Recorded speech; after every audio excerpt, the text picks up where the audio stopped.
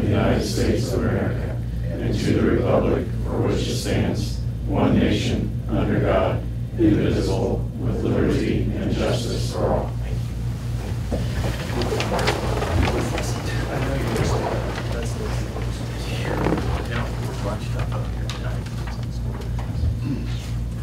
You make me real nervous. You had it all over the place. Okay. You have a chance to take a look at the minutes from August the 24th and the special meeting of the 31st. Take them one at a time. The 24th. Anybody have any issues with the minutes on the 24th? Motion to approve. I have a motion to approve. Seconded by Fitzwater. Those in favor? Okay, unanimous. Thank you. And the special meeting of August 31st. Any additions, corrections, deletions, any changes? I'd entertain a motion to accept. Motion by Councilman Smith to accept the minutes of the 31st. Do I have a second? Councilman Wilson seconds. Those in favor? And was that unanimous? Did I get a Do a shot for it. Thank you all. Thanks, Brian. I appreciate it. Okay. You'll hear some more about some of these projects when the superintendents speak, but very briefly, an update on our whiteboard list of things going on. We got quite a few things. The waste treatment plant lift station upgrade, the $8 million SRF loan project, is on target and is still looking favorably with the receipt of materials and everything for a mid-May 2022 completion.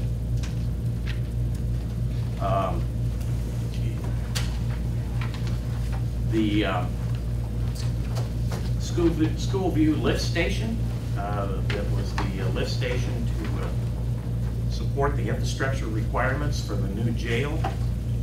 That upgrade is running right on schedule. I'm happy to report will be completed and ready to hook up the week of 10/11. So that's just around the corner. And I got to say, the construction company who's handling that, TGB folks, I had mentioned to some of you about, it's a veteran-owned construction company out of the Mishawaka, Elkhart area, and 80% of their employees are vets. My gosh, you've been out there watching, it was like a beehive. They did a great job. We have a new salt barn that's been designed for the street department. Our current shelter is falling down after years of use and lots of weight tonnage against it. That has been design approved and will be completed by November, and it looks something like an Air Force Quonset type hangar, and very, very substantial. That's moving along. The downtown lighting project and speakers, you can see by driving down Main Street that that's moving along pretty quickly. The west side is completed as far as the lights going up, and the plan was tonight having those lit to see. In fact, we've taken it in halves so that the town was never darkened completely. And then the east side, they've started on this afternoon and will continue on that. The speaker people are following right behind. They've been working on the west side today. The concrete fella will come in tomorrow morning, and he can go through and pour about 10 a day, is what he's saying. Got 27 lights. He'll be right behind the speaker guy going very quickly. So things are looking pretty good for having it all wrapped up by October the 9th for the car show.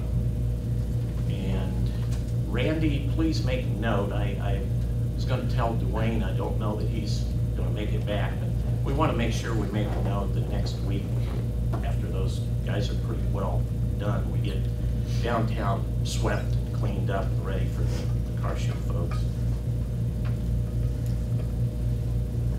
Okay. The infamous pole barn that had fallen down, that we were working on doing something different there to protect our clarifiers. Those are being worked on right now, and there will be a lid affair for those, and that's being worked on by Commonwealth as well. And that is moving along and will be completed before the winter time, because that's when it gets critical. And we don't want any freezing going on there. Is it next week, Randy, we start the Hazen parking lot project behind Hazen's building there on Main Street on 7th and Main? Tuesday. We were waiting on a structure that's going to be put in the parking lot there to, a big tank to take care of the storm water issue there. We had issues like that all over town. That was what we did to rectify the issue for in front of the bank on 9th Street. And we're continuing to work on that one. That brought a couple of things to light that we had no idea of. There is a storm drain that runs down Monroe Street to the north about, what, Advanced Magnetics, in front of Advanced Magnetics, Randy? It's just off 8th Street on the north side. Okay, just before you get to Advance. Years ago, there was apparently some telephone cable that went across there, and rather than move the cable, they thought, well, we'll just drop it down and change the size of the storm sewer pipe. Well, reduce it down. Well, created a backlog, obviously. The tank has relieved quite a bit of that, but we want to get into that very soon, see if we can rectify that. That line may even be an analog line from a phone company. We just need to get in there and check it out, see if we can get that rectified.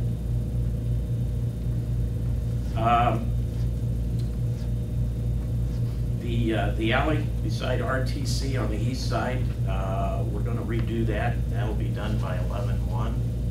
That's way overdue and is in very bad shape. We've discovered, and you'll hear about this for the ARPA fund request, we've discovered 2 water main lines in the city. Derek will speak to that a little bit, that need to be looped. They were put in, they were rather long lines through a residential area, and there should have been a looping process to keep the circulation of the water so that when we do have flushing of water hydrants and such, we don't have as bad an issue with the brown water, or have it continue for a longer time than it should. So Derek will be speaking to that.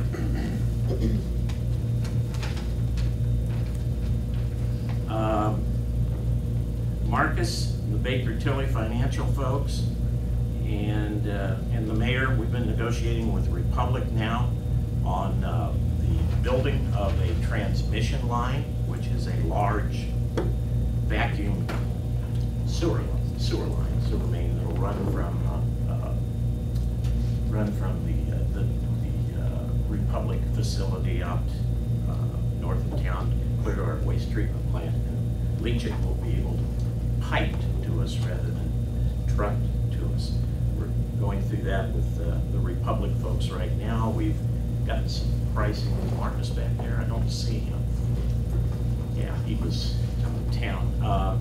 It's roughly a $5 million project, and we're working with the Republic folks. It's such an important project to them. They're contemplating paying for it and then dedicating it over to us to maintain. So that's what we're negotiating right now. Roof at the Round Barn Pro Shop. There will be work on that starting next week. We're needing a new roof out there. It will be something that's 2021 vintage, but it will look like the shake shingles from the day. that it'll be more substantial and last a long time. And we've checked with historical value folks on that round barn and everything, and they kind of chuckled at us down in Indianapolis and said, Mayor, you know how many historical buildings have new forays and glass doors and everything else? And said, you know, do what you need to do.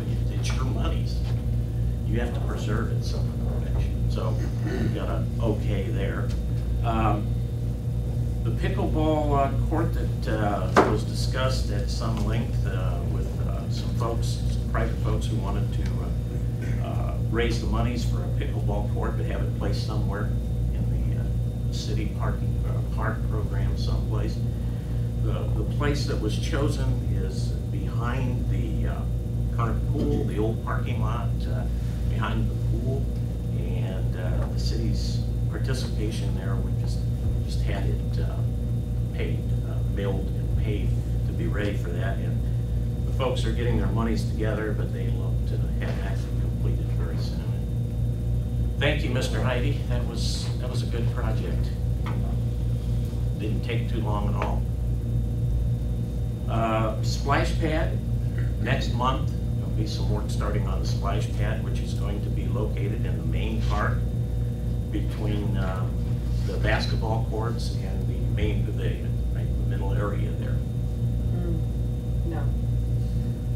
Farther Side. to the They'll north. be on the west side, between Manitow Mountain. Right, Randy? Yeah, between Manitow Mountain and the pavilion. Between Manitow Mountain and the pavilion, not the Yes. courts. Okay. It was originally by the courts. Okay. We still taking down a tree? It's already gone. Did we take it from the right place? Yep. Okay. Okay, safety and maintenance procedures are now being reviewed for the pool. We've had some issues at the pool, and those are long overdue being updated, and we've got a safety coordinator, Bob Hoffman, that we deal with. He's working with us on that, and we will have that all in place for the opening of the pool next year. And then finally, we are still working on the Apache Drive design for the south end of town, which would connect the road out there past Noveltier and the bank with Highway 14. USI is working on that design for us, and the plan would be to try to get a community crossing grant for that. And one more thing, I almost forgot. Speaking of community crossing grants, we are in the process of working with some folks right now to finish the paving project on Main Street. You know, NDOT's done such a great job doing 14 and Old 31. We're going to finish it hopefully first quarter of next year, clear to Monticello Road. And in that process, we're going to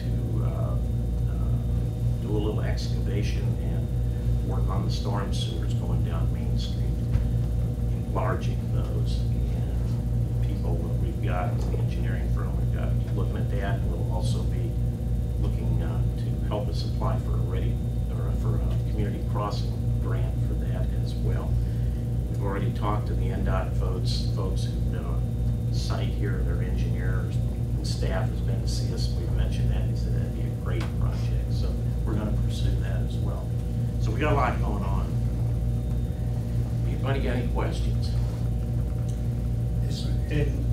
While you're talking about that, is there a conversation about a traffic signal at this intersection right out here? Right out here, we did an investigation on that, and the problem is we're landlocked on that. To have the room for the turns and the light and everything, we need some property from the other three corners, and the one over here is practically nothing. There's just zero there.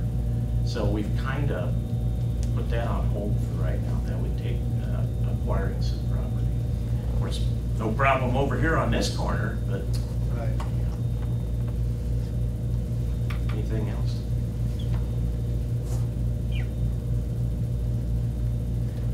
Okay.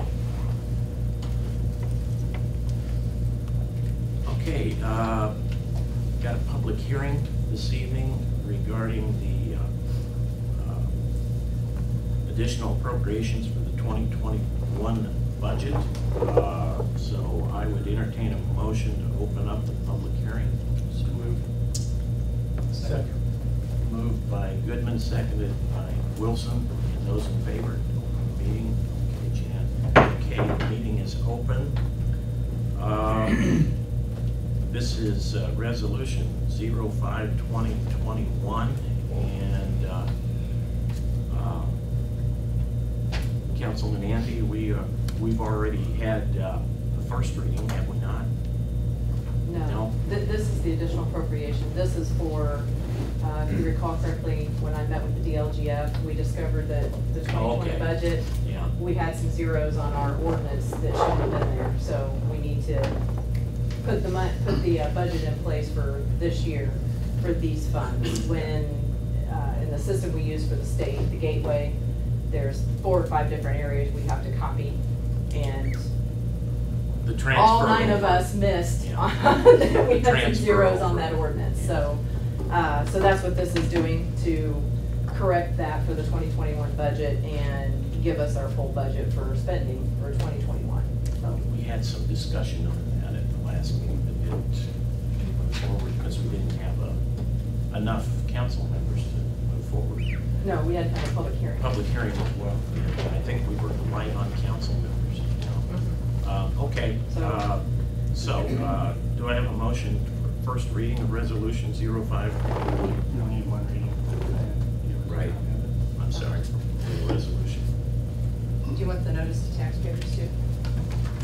Mr. Just need to Goodman? read it. Well, you can do the reading, but then you have to open the floor to the public too. Do I have a motion for the one reading? So moved. We're gonna read it in the public hearing? We open Oh, I'm the sorry. public hearing. I'm sorry. Well, we certainly need to identify it for discussion. So, yeah, we can't act, but go ahead and read it for discussion purposes. In its entirety. Not yet.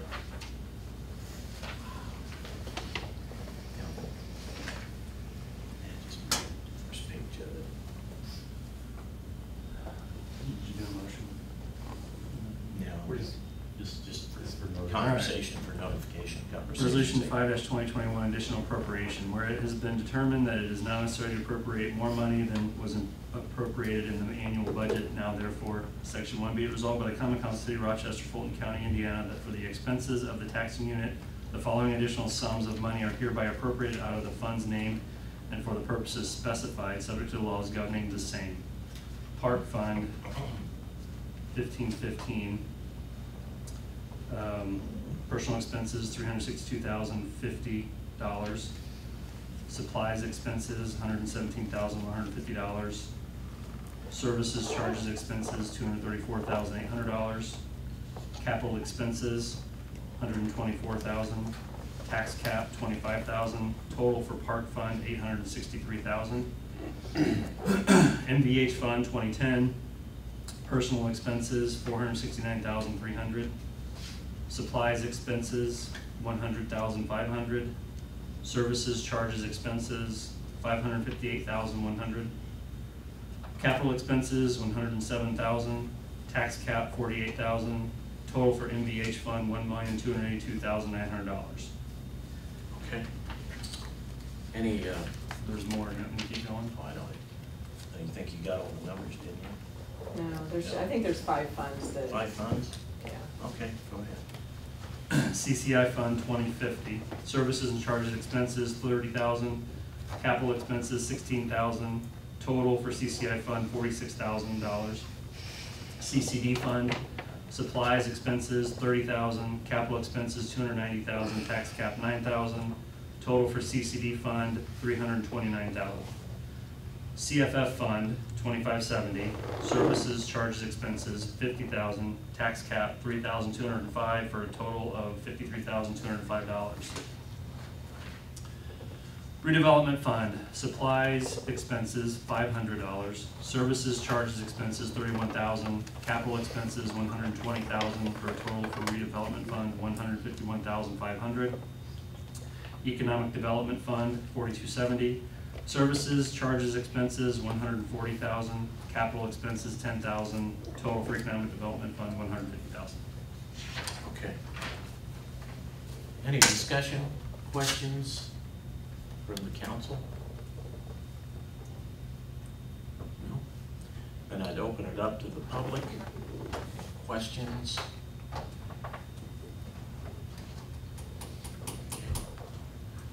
All right, then I'd entertain a motion to close the public hearing. Moved by Smith, seconded by Garrett. Those in favor? Okay, the meeting is closed.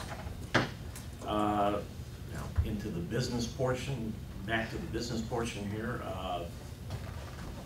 The action on resolution 05-2021.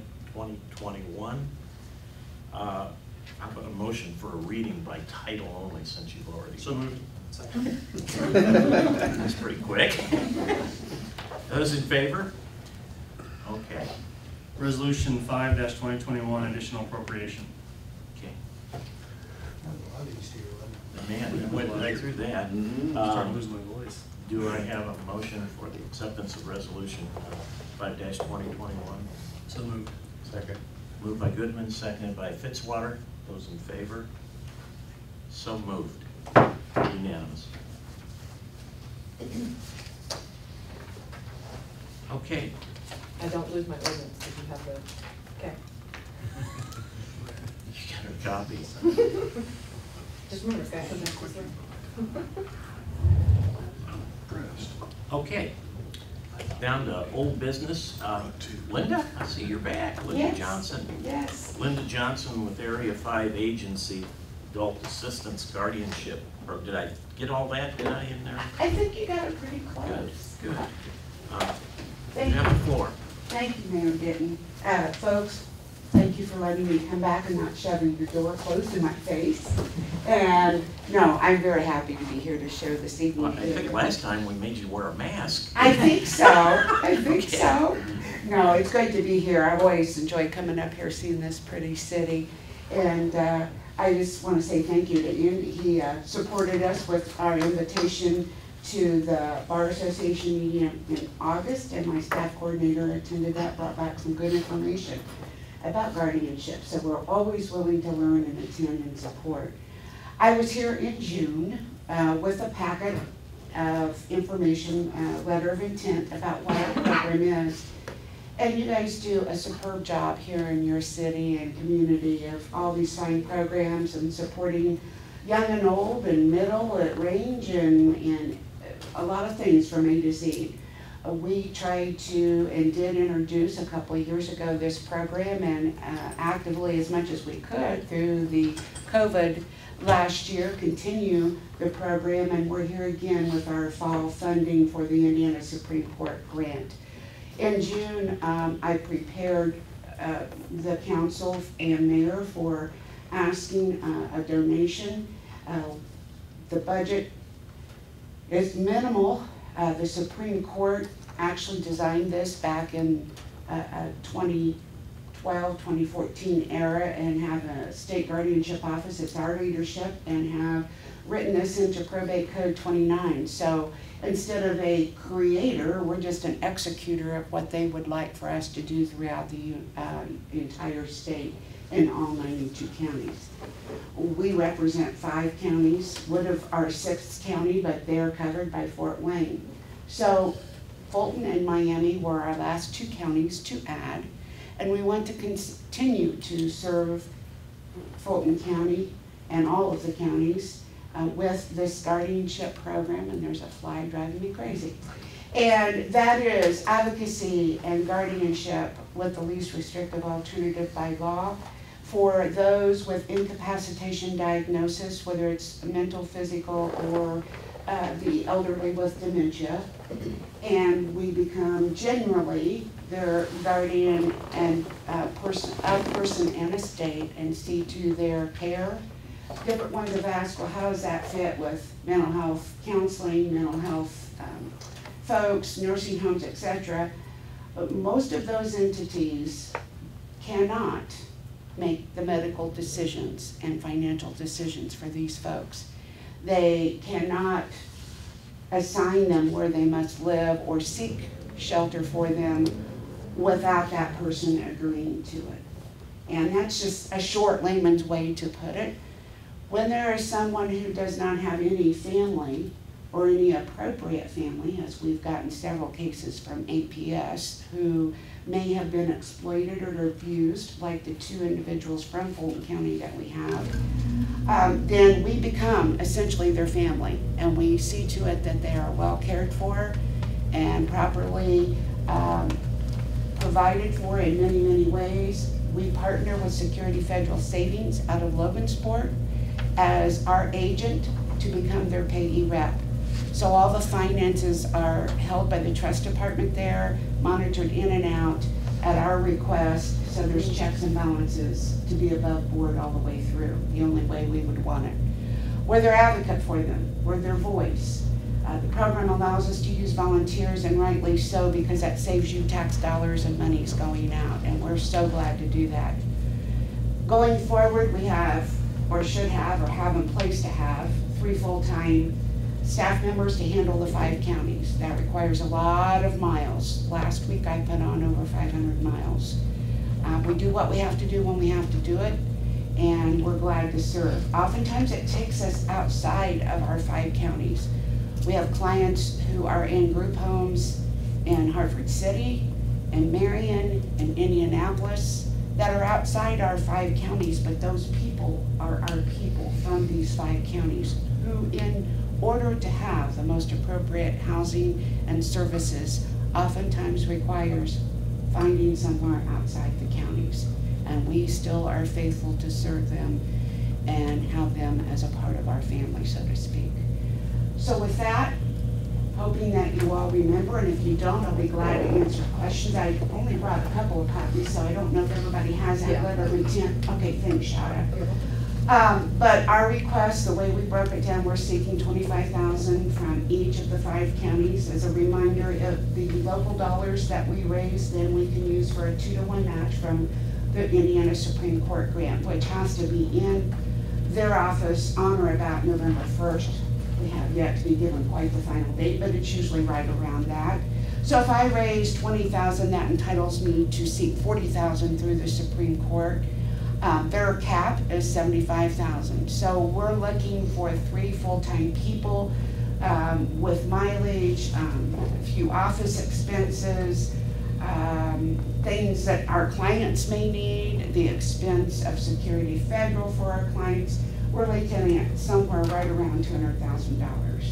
So we've asked each county to think about it and to step forward with a total. We're hoping to target $25,000, and I boiled that down to mayors, city councils, county commissioners, any of the foundations, looking for a $5,000 contribution. So that's where I am with my request. I said I'd give you guys some time to think about it, and if I didn't hear anything, I'd be back. And pick your brain and hope that you can come to a motion to help us continue to serve these people. We want no one left behind, children or elderly, or those who are incapacitated, and we want to be able to continue to serve and serve faithfully and well. So if you can help us carry on this quest, we would appreciate it. And if you can decide tonight, I will feel very awesome walking out of here knowing your mind. With pledge letter to follow, dollars we don't have to have until after January 1st. As this is for our 2022 budget, if there is a pocket that you want to spend by 2021, of course, we would take your dollars by the end of the year. We run into that with some foundations and some trustees have monies they need to spend by the end of the year, so that's fine. But that's what I'm looking for tonight, and I thank you so much for your attention, and I'd be glad to answer any questions if I can. So did I hear right, you are looking for, from the 5 counties, a total of 25,000? Each county. Oh, each county. 25,000. So that If, in theory, times 5, that would be $125,000 we've raised. That more than makes up for the max cap at the Supreme Court of $75,000. Well, it's a very worthwhile project, there's no doubt about that, but I heard something else too. You had 2 clients from our county. At this time, we had 4 other requests within the last 6 to 9 months that we worked on late last year into this year. 2 of those before we got to court passed away, which it often happens. And 2 of the others, we worked our least restrictive alternatives as we're supposed to, and we helped them find and meet middle ground so their family members could help them. Sometimes family members are uncertain as to their role. Sometimes there's some uncooperativeness. Sometimes they shy away because of the medical needs and what that means to them. And we were able to answer questions and support that. And by law, that's our role in this as well. And it takes time, investigative work, support roles, multiple follow-ups. I know that sounds slow. I get that. I totally get that. I will say, just as another little reminder, all of the judges are very supportive. Judge Lee here is very supportive, as well as across all the counties. Judge Lett in Tipton County, where I started, the first county was Tipton. He told me earlier in late summer he was extremely pleased with the 22 clients we had across the 5 counties. And so I know it sounds like few, but again, we want no one left behind, and thank God that we were here for the 2 clients. We do have a few viewers which were financially exploited and sexually exploited their siblings, and it's a very unfortunate situation. Some counties has looked at this as a drop in the bucket to keep them from having to bring back county homes. We've saved thousands of dollars in retrospect where we've been able to jump in, take care of these people, and fire and police have no longer had to. We've had as many as 22 calls from the police department on 1 client over in Logansport. I had 83 calls by 1 client to the fire department in Tipton within 10 months. So just subtle reminders, none of us can predict. Goodness knows, I hope there are not a lot of these clients, potential clients out there in your community. They will be, however, the most fragile and the most needy that you'll come across. So with that said, I just want to help, and I'm standing here being an advocate for them now, for this program to be a success and to continue. And I get it, I understand your concerns. Who are the 5 counties? Fulton? Tipton, Howard, Cass, Fulton, and Miami. I have completed, well, I have to circle back to a couple of county councils, but I do have $5,000 voted on and approved in some of the counties at county council and mayor level.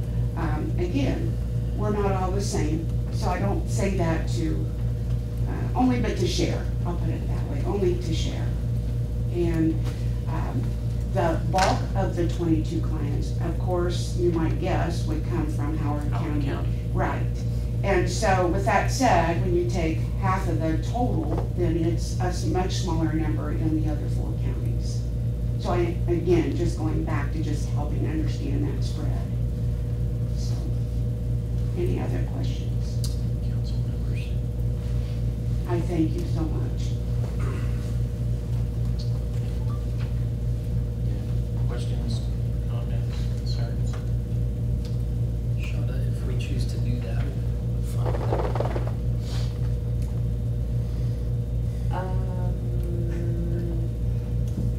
Off the top of my head, I would say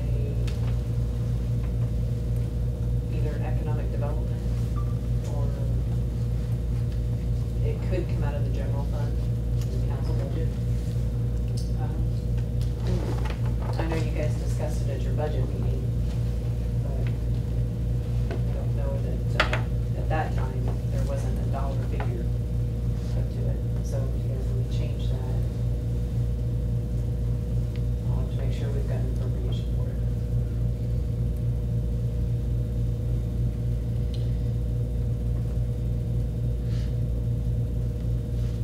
Does any money come from the state level, I guess? Do you have a budget Again, from the the Supreme state? Court. Okay, That's where I get the, not just we, but every program gets a 2-to-1 option right now to raise local monies. If I raise 20,000 locally across all the counties we serve, then they will match, or I can request that they match that with 40,000. And I'm going on the 5th year, going into our 5th year, and have been very blessed with their kindness to approve every request and match that I've asked for. And I have gone for the max of 75,000. Last year, I think I explained, we had a lot of COVID money, and one staff person we were slated to hire. Because of COVID and a lot of lockdowns, we were able to continue with 2 staff. So we carried all that money forward into 2021. So our requests for 2021 were less than that because we were able to do that. We had kind of a bridge over, if you will. But this year going forward, I think this is probably the pace we'll stay on unless I get overwhelmed and we see 15 or 20 referrals coming at us from every county plus. Sometimes we see 4 or 5 referrals in 1 week. That's not uncommon. Sometimes we get several one day to the next, but it varies. You've got everybody earmarked in our north central, but Clinton County, you've only got 1 county there that is in our region that you don't cover. Clinton. Yeah. And I believe they are not served by the program, if my memory is serving me correct. There are a few around the state. Well, about a little over half are served. 51 out of 92 counties currently are served. I don't know what the grants this year will bring in. I do know that there are some other new counties looking at being added to corresponding programs. At this point, I want to get my feet settled more on the ground before I undertake any more. Where I was headed with that, and this is one pet peeve I have with being a small fish in a large region. Take Howard County, they probably have 15 or 16 people that you're servicing. There's about 11 or 12, I think. 11 or 12. We just okay. had a death, I think, so. Okay, so. It's not, it's bigger, but it's not monumental. I actually thought Cass might be huge because of the state hospital and the influx of people that stayed in that community. There are a lot of mental health folks that are in the community. There's some that's not always appropriate for our program. We find that once in a while. So I was surprised. I figured Rochester or Fulton County and Tipton County would be the smallest, being more rural. Maybe Miami? Miami remained at 2 last year. We're now up to 4 and have 2 referrals for there that we will be obtaining here very shortly. So there's been, some of that back and forth that I was surprised. I guess where I was headed with that was, has there been any thought to proration of what you expect from the counties served? Well, I would love to do that, Mayor Denton, but as a answer, and I'm going to answer this kind of with a flip side scenario, it is so hard to predict the cost for each client because it depends on their scenario and their needs. I had one lady this summer on an emergency guardianship in Tipton who died within 2 weeks, and I had her total apartment that had collections from years and years and years. So while I served her only 2 weeks, I spent many, many hours as she was in an emergency situation. It's hard to see that coming in a short time, the number of hours you'll spend.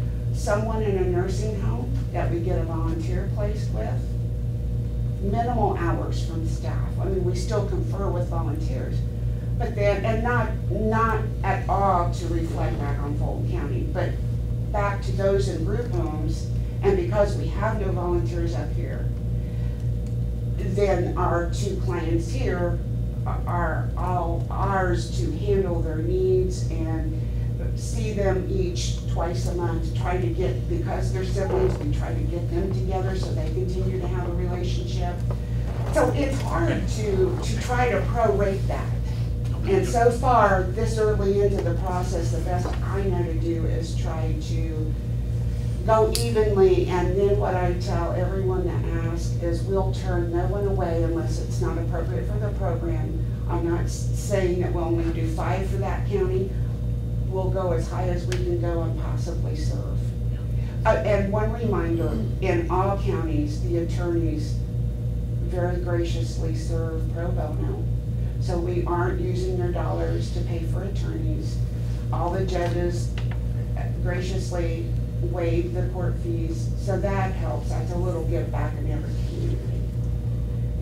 Yeah. I'm not sure. I'm not sure I'm wise enough to figure out what you're suggesting, which would be awesome. But Well, I mean, you know, the numbers. Yeah. Based on the numbers. And I'm sure a judge along the line somewhere is asking what your average cost for client is, your average fee. actually, no one has asked No one's that. asked that. No one's asked that. I think because they understand it's tough to get to, and it's so unpredictable of the nature of each client. I mean, sometimes this city, such as one in Peru, condemned the home, and they wanted these 2 individuals out of their way.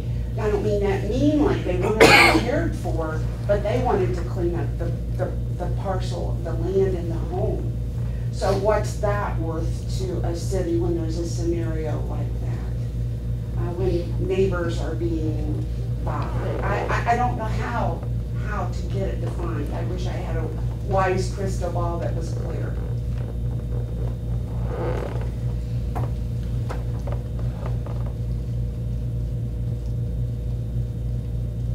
Do I have a motion for the 25,000? I personally don't feel we can afford, and don't get me wrong, I'd like to do what you're doing. I feel is needed to some extent, but I also feel that there are also state agencies that come forward with this to help these people also. There's no other guardianship program here in this, in There's any no of one these that takes care of counties. someone. They'll provide services, sir, but not guardianship. And Mayor Ditton, I want to just make sure you understand, I'm not asking you for 25,000, maybe I misheard you. I'm asking from you and this council 5,000. I'm looking to other grants, other foundations, the commissioners. I just want to make sure, 25,000, I don't want you to fall out of your chair. I'm looking for 5,000. I thought you were looking for 125,000. That's what I understand. That's what I From understand. 5 counties, Yeah. I am, that divided amongst mayors, councils, commissioners, Okay, foundations. Okay. So- Okay, it's been a little while since you've been here. Have you picked up anything along the way with the rest of our colleagues? I have, and I have some more grants that are due here in a couple of months. The Northern Indiana Community Foundation, NCIF. There is a grant for Fulton County and Miami. Corinne Lucas, she was very gracious that first year and supported both programs very well. I think 10,000 to Fulton County and 5,000 to Miami. Last year, they kind of dipped down because they want to, cover a lot of territory and COVID, and I wasn't asking for that much, as much last year. Those grants are due in soon. I hope I'll be able to get a part of that 25,000 from there. And are you just asking for 5,000? Yes, Or between the two. I would gladly take 2, one from the mayor, one from the council, but yes, I'm looking for 5,000. You haven't seen the mayor's budget, have you? Would this be an annual? I got you to laugh. Is this an annual reoccurrence that you would come every year then with? Yes, it is. Okay. It is. And I hope, and it's my goal, to either stay the same or go less. I think we're headed to where it's looking more like this is gonna be where we level out. I've been up and down these first 4 years that have passed. And I'm seeing that, I think no matter whether we get 20 next year or we stay at 2, that doesn't impact the cost. It's the cost, I know it should, but it's the cost of what we're seeing to run the program overall, mostly in staffing, mileage, a few office supplies, etc. And hoping that we continue to get the volunteers to keep those costs down.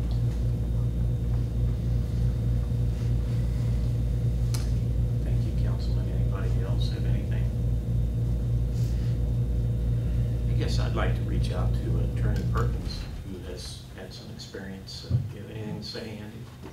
Um, I hate to put you on the spot, no, but no. you've had quite a bit of experience. No, I think guardianships are kind of, the need for guardianships is a coming wave as population ages. And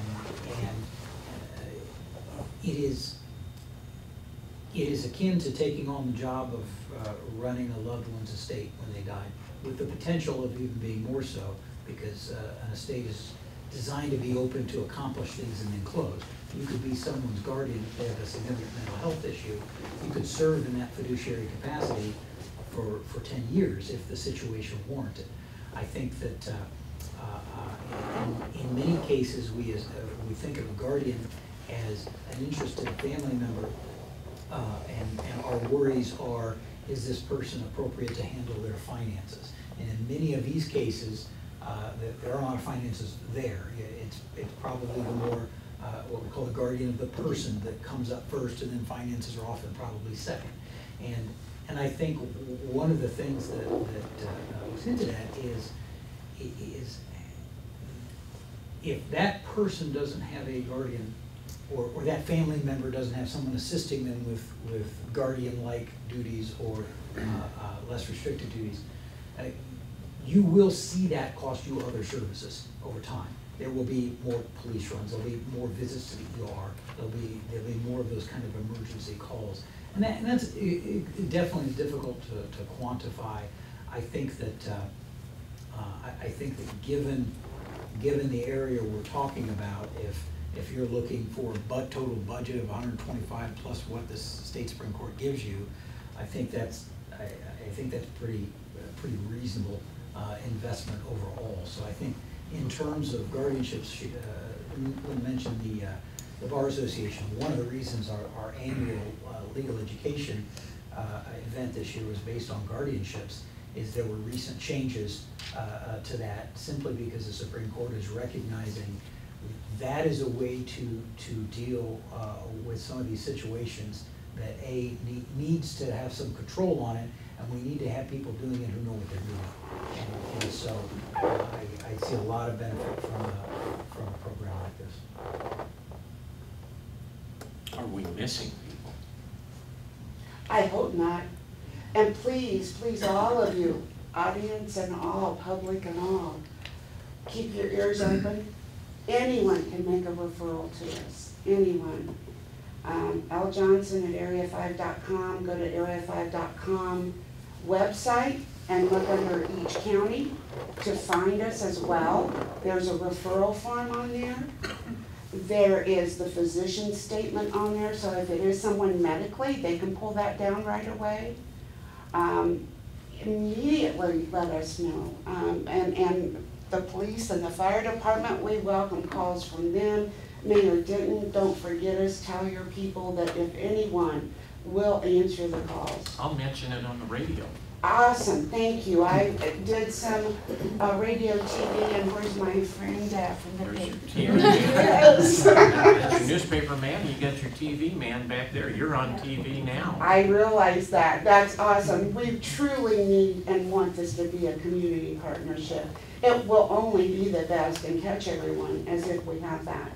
And I can't speak well enough or high enough about all the wonderful attorneys in the communities. And I've told them. Please, don't say that to me. Butter's getting pretty heavy on the bread right now. I'm gonna have to slice Air it off just a little of bit. it. Wait till I give you money. You had the audience right here until you said So that. I said that. Sorry. But, you know, I've told them likewise with them, I try to rotate. And we try to spread it out so that none of them are burdened with too much. We very deeply do our training. We follow the National Guardianship Standards, the Code of Ethics from the Supreme Court Office. So we try to have a petition dumbed down, if you will, to where we can incorporate and go across the counties and they can spiff it up, but we give them something, we do all the legwork. We try to. Let me ask you one more question. Sure, and then absolutely. I'll throw it to the council here. If we come up with $5,000, if the council decides to do that, and you don't make your 25, will you be coming back to us?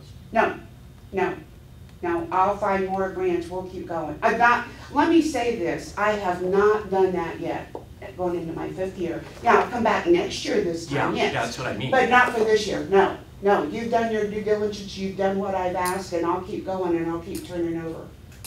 More grants, more writing. So far, the Lord has been good to us, and I say that from my perspective, not to disrespect anyone's thoughts on that, but we have been blessed. All right. Well, if the number is 5,000, council. What does the council think? I think we should see which fund to take it out of. We should definitely agree. If it's gonna be a reoccurring ask, I would say it needs to be included in the council's budget annually. Needs to be a line item. That would be my recommendation. Anybody from this side? I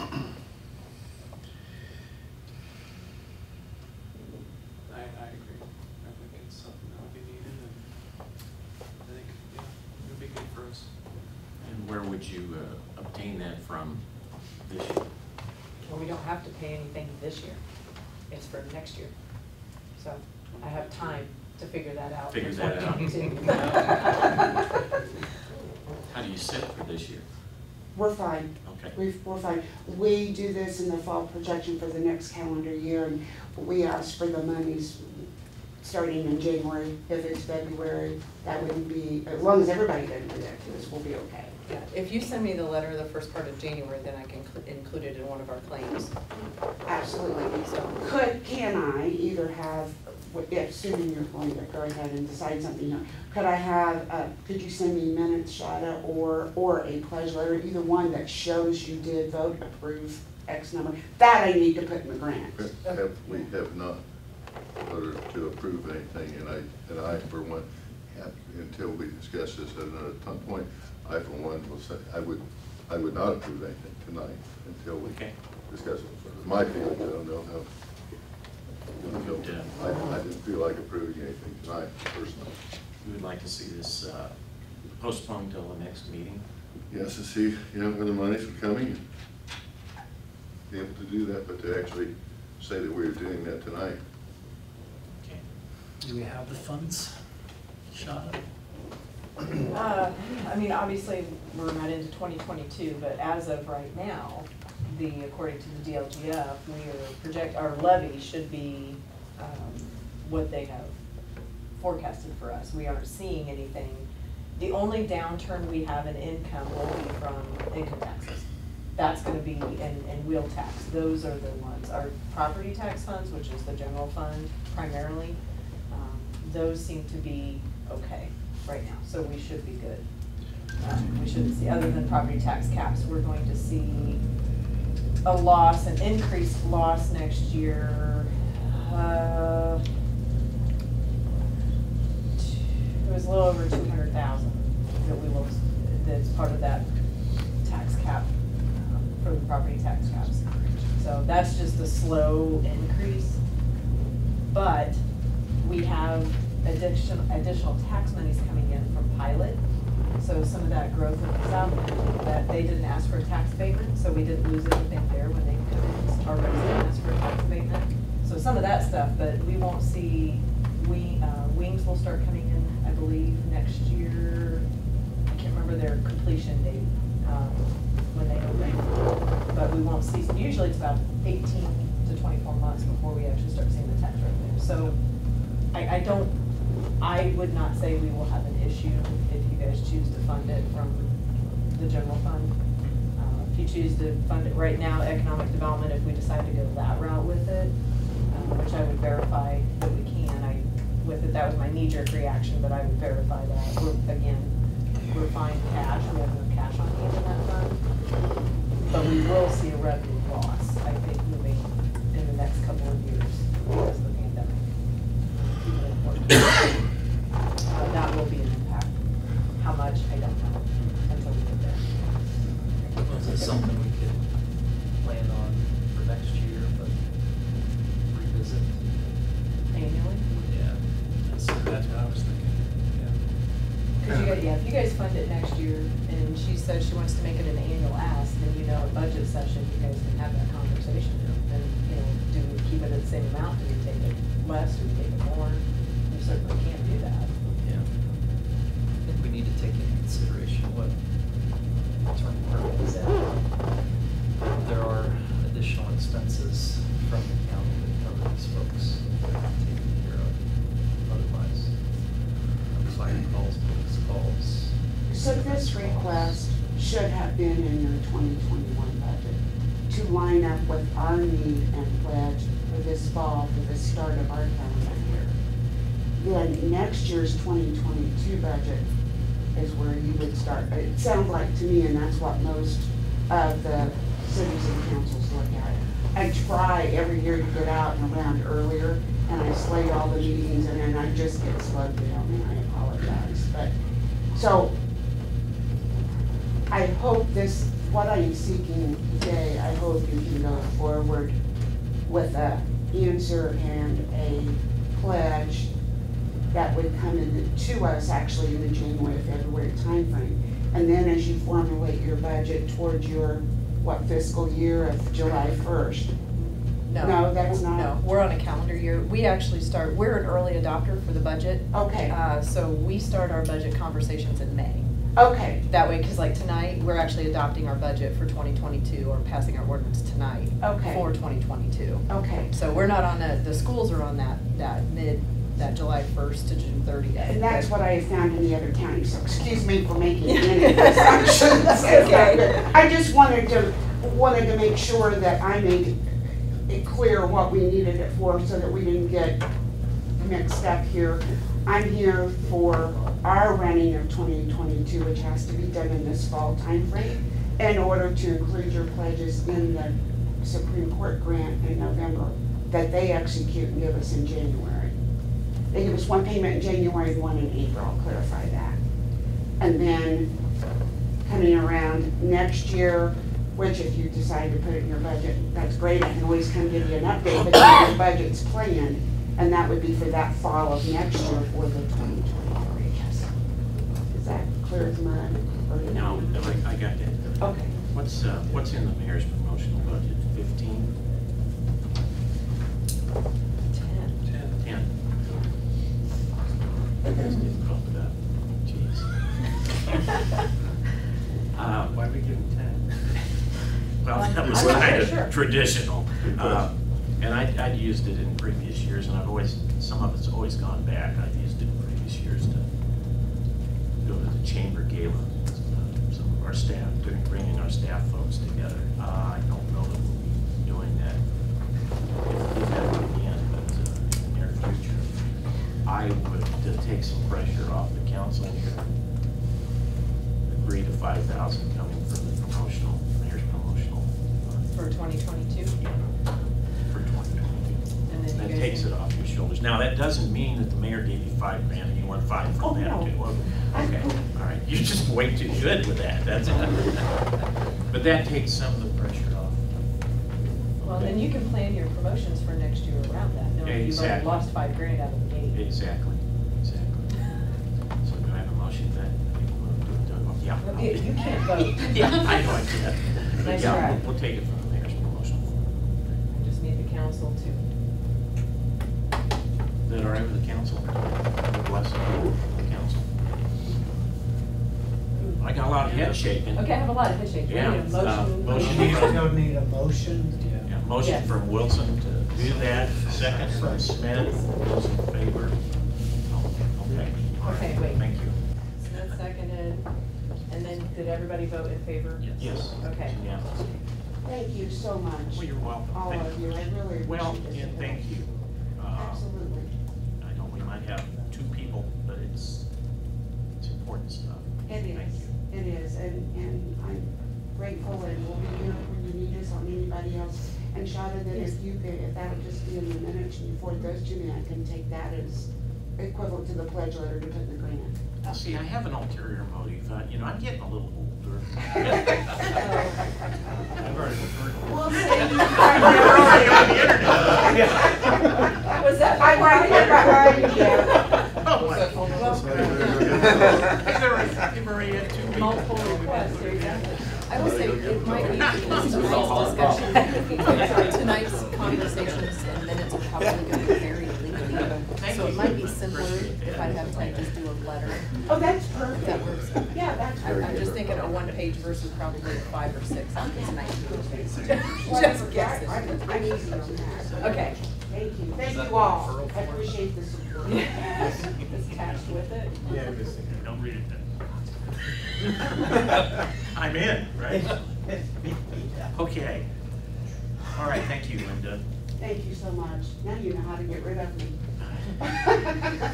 No, blessings to you all. Be safe, and we'll be back for an update for you. You do the same, stay safe out there. All right. Thank you much. Okay, next on the old business, we got the ARPA requests and the plan, discussion for the plan, and an update on the health department. If you remember, the first ARPA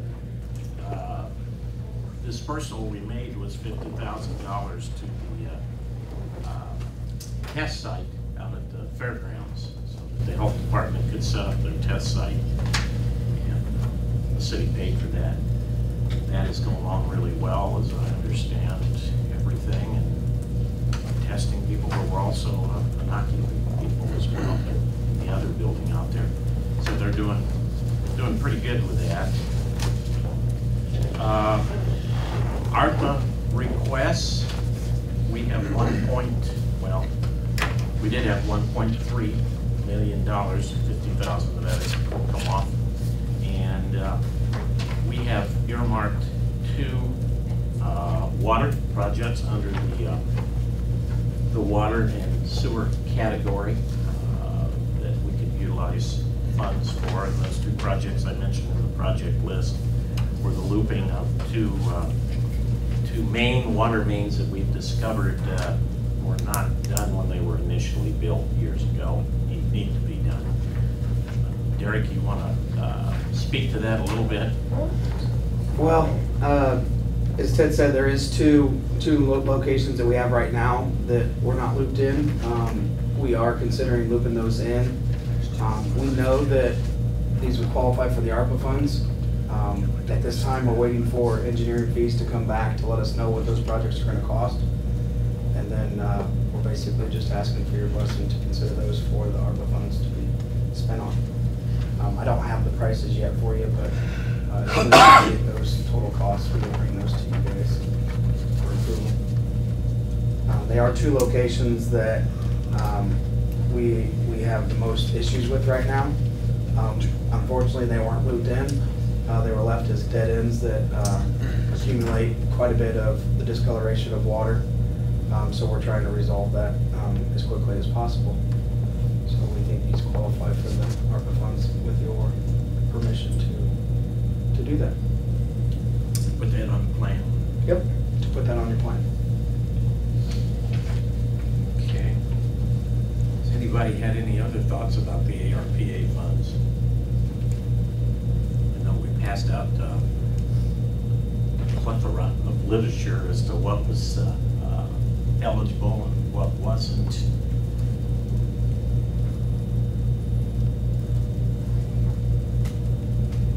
Has anybody had any other ideas as to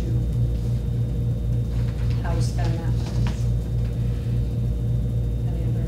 We would, I would just say this, on the waste side, we would, if there's any difficulties with the Republic folks, we would want to use some of it then for that transmission line.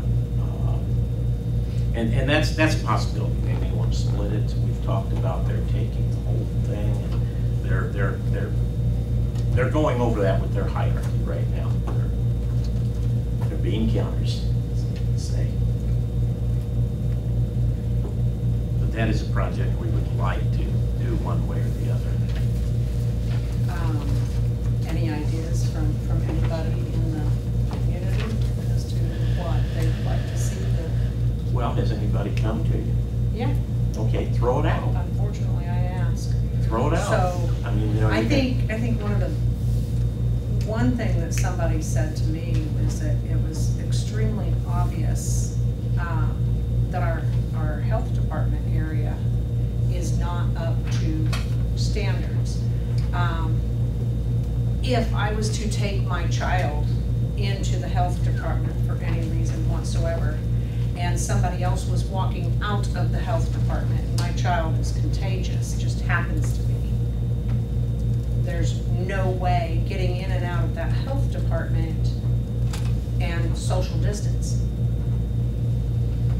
I mean, that's why we are actually paying to utilize a building to do shots. So maybe considering a new location for a health department, some of that money coming to that. That was, to me, the most logical thing that somebody said. Somebody else said that we need a YMCA, that our community actually goes to Logansport and Plymouth lots of times because of their indoor facilities that we don't offer here in Fulton County. Did you explain that unfortunately that doesn't qualify under the ARP? Well, but there's. Health department comments, yeah. Yeah, that was probably the only thing that people. We've got a representative from the health department right here, don't we? You're still the main guy, aren't you? Yep. Any comment on that? Did they use? Well, I know the county's, we've had discussions about moving the health department, but it's never, really gone past that. We have, it's definitely crammed. Doesn't work really well with the sharks, the immunizations they do there now. Of course, the COVID vaccines were all done off-site, but they're now doing them on-site. But it's disruptive for the whole basement of that complex when they're doing immunizations because of the number of children coming through. And they're not always quiet. And they had it here, and again, I'm kind of in the dark on this. It's been rumored, there have been conversations that perhaps they move over into the sheriff's building right now. Yeah. Is that still being kicked around at all? We haven't had the board had those conversations, but that'd be kind of commissioner level to make that kind of move. We looked at the building the foundations in at one time, but there wasn't funds to do that at the time. Before the community foundation. But yeah, it just all gets down to funding. I think the needs there is just a matter of dollars. But, yeah, I've heard the conversation of the jail, the former post office, but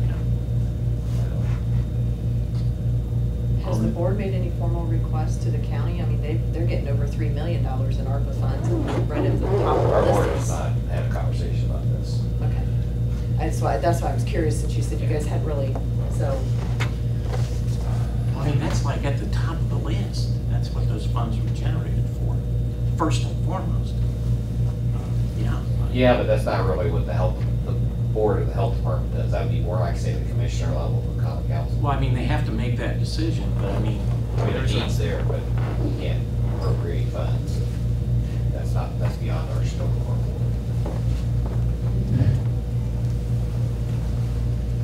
If there's nothing else to spend the money on that it matches, that does benefit the entire community, no matter who you are that lives within the community. And they have some ideas, because I did mention, to the health department there, and she says, yeah, we suggested one place, and I don't remember where it was, because it was a conversation. I have to write stuff down now. And it wasn't that expensive just to add on and be part, separate, but yet part of something that's already there. And not in the basement, and not, in everybody else's. And then you don't have to pay when we get another pandemic that happens. well, I know our $50,000 for testing would still be kicking that around if we hadn't pulled the string on that. Ruth, it's a great idea, I think. I think we should at least put it on the list with a Right. to be determined. Yeah. See, we need to participate at some level at some point. Well, and then if the county gets involved too, then. Is there a time limit on using these funds? 2023? Just, they have to, they're, right now, although it may change, they're supposed to be allocated or at least, or spent by December 31st, 2023. Now, the last webinar I sat through, they are giving a little leeway and stating that if you designate a project and due to circumstances, planning, whatever, if the project is basically on the books, ready to move, but doesn't get started, they're still going to honor the project. So, because they finally realized that some of us, we move at a snail's pace toward the government. Well, and two, they've I'm sure you probably know, they've dedicated the payment to be in 2 shots. Half of it one year This and then year. half of it the next year. So, and it's a federal It's all federal. money, so there'll be federal audits involved, and if they think you've spent it for one toothpick you shouldn't have, it stops. So we're gonna go through it very academically. She's the one that has to go through the audits. But I have a 36-page document that tells me just how I have to report on it. 36 pages to tell me how to report on this money. So, The yes. determination on stormwater, is that made or is that still? That, they're still they unclear still, on it. yeah, they still throw the It's- turnaround, but nobody has really, Well, the rules are always changing too. exactly. Yeah, they were CARES pretty Act money, definitive on the rules sewer, change all the time. Yep. but not storm sewer, and that's kind of bizarre. There's certain, the US Treasury has mentioned a storm sewer, and it did come up again in the last webinar, and it still was kind of an open-ended, never really got answered kind of question, so. But unfortunately for us, it wouldn't even be, be hardly a drop in the bucket when we're looking at a $16 million possible infrastructure improvement for stormwater. But it gets, sanitary sewer on the other side of 31? We looked at that with the county. It was gonna take funds from both of us. It was about, what, about They were five 5 to to 6 million just Yeah. because going underneath 31 is a really big deal. That's where all our money's at. I suggested that right in the beginning, Commissioner Lewis, and we didn't get a response back on it. I mean, we would have won 1.3, basically a drop in the bucket, but their 380 would have taken it over the top.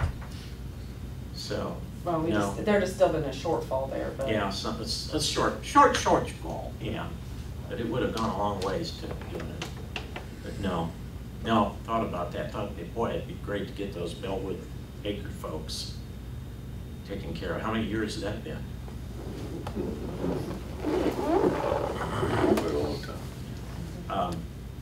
I think we ought to put that on the list, and with like a to be determined on the Yeah. dollar figure. Which one? The health department and, Well, I still think there needs to be a conversation with the county. well, absolutely, Yeah. but I think we need to get it on our list. They're getting twice the money we are. Yeah, I hear you, but that, like I said, if we'd have taken Foster kicking that can around the block, we wouldn't have gotten the testing site back open. Right. Well, and that's what Dawn had said, is if they would have done this, then we wouldn't have God love to her. be paying for the testing site, Yeah. Yeah. Yeah.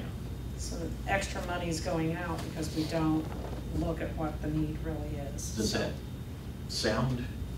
Oh, yes, Okay. we're stepping. Mhm. Now, just to remind you guys, formally, you will have to have a formal plan, which is what we're trying to schedule with our financial advisor, so that way we make sure that we're following properly what we need to do. What's our deadline for that? Well, we cannot spend any of that ARPA money, until we have a plan approved and adopted. But it starts with the list. But you gotta get, so every conversation you have adds to the list to get the plan formulated. And then our financial gurus at Baker Tilly will put it together in some package for us. Good.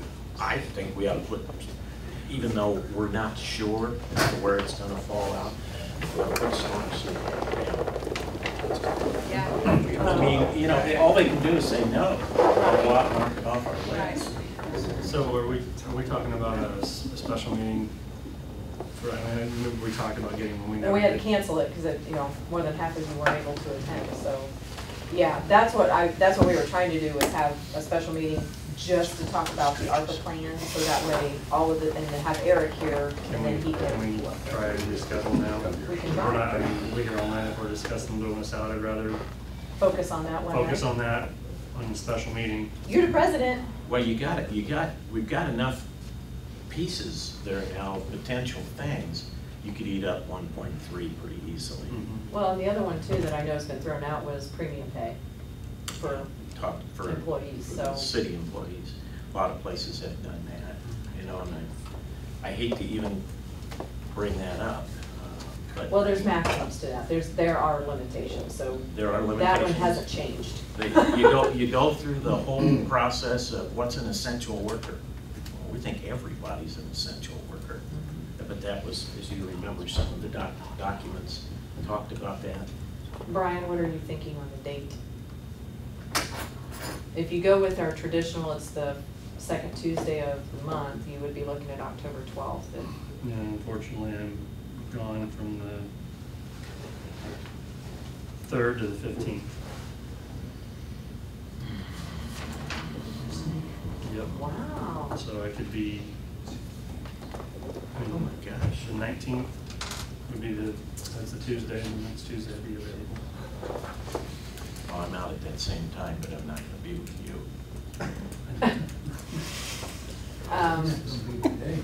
No, well, not if you gonna be need- with anybody. If you do the 19th, I mean, our regular meeting is the following Tuesday, so if there was anything else you needed to follow up with at the following meeting, you could, the next week. Will that work for everyone, or Do it, write it down.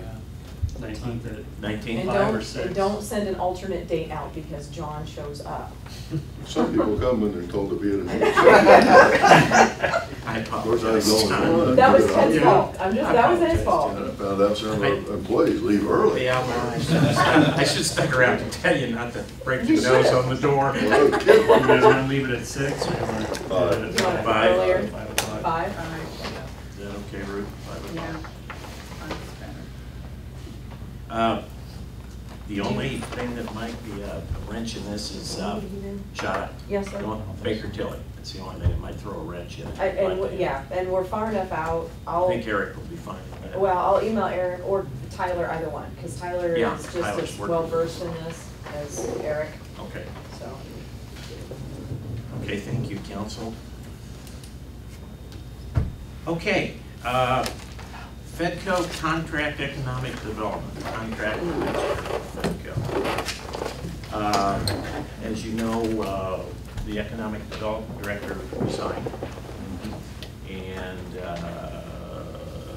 it's an opportunity to do some things differently.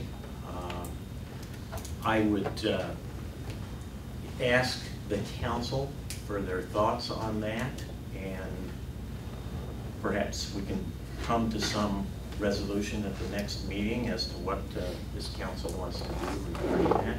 I've not seen any, we haven't seen anything come forward as a plan other than to, Tiffany has been made the interim director and given a payroll to continue.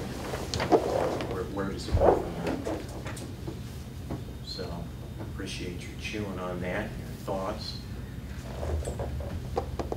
Okay. Can I say something, Ted, as president of FedCo? Sure. Can I? So I think the conversation in the room of FedCo has been that there's a commitment to FedCo to keep FedCo going. I think it is, the conversation has been that prior to me being able, as president, to be able to advertise Terry's job, we just need to make sure that the commitment levels were such that we could do that.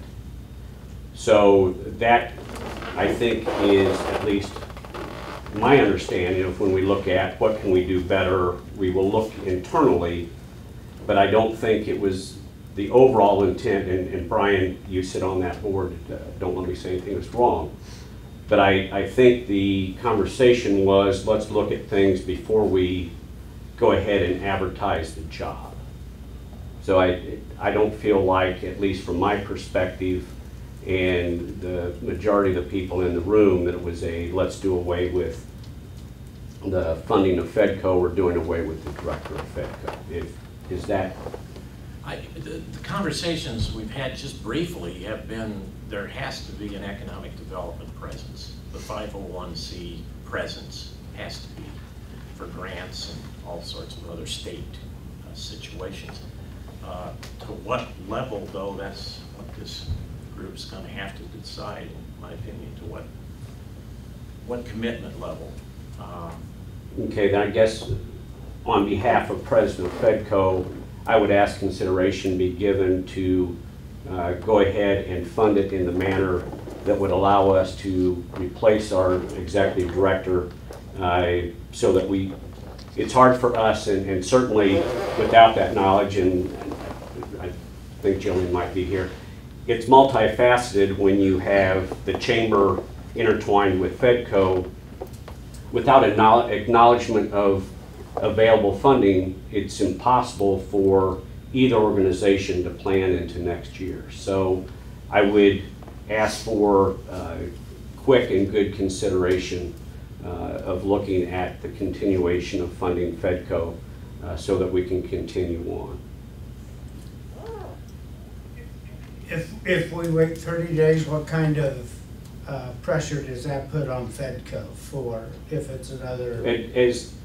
As Ted alluded, Tiffany has been kind enough to take that interim role to help us get through the gap. But as anyone knows that is trying to hire now, I would like to get the search process going sooner rather than later.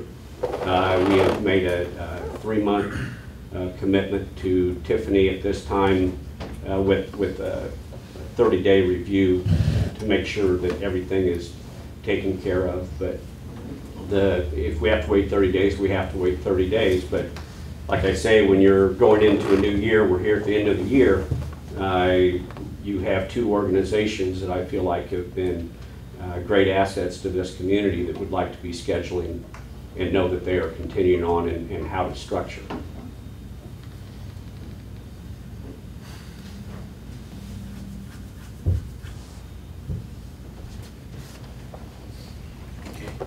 So Fedco's intention is to replace the director. What we have told Tiffany after the last board meeting that we had was that we wanted her to fill that role temporarily until we determined so that we could advertise the position. Because that's a little bit different than what, I'm just speaking for myself. The assumption was that maybe we were going to restructure. Looking at not replacing Terry, and that opened the door for a lot of other discussion. But if the intent's to put that full-time director back in place, then our discussions and decisions are a little bit different than what we've had. Right. I think if, and I know that it probably wasn't made available to the council, but I know it was made available to the Fedco board, the list of roles, responsibility, the different things that are worked on. I just don't see a way that it can be done without a replacement. Now, I think it always makes sense anytime you're given the opportunity to reevaluate, see where you can be better, see if, reevaluate the whole thing. And I think it would only be prudent to do that, and that is the plan. But at least in my mind, I have never thought that it would be done without leadership and direction from an executive director. I will say this. Following Marty's thoughts. I was beforehand following your thoughts also, which. Right? That's how I understood it. Okay. That we were looking at a restructuring.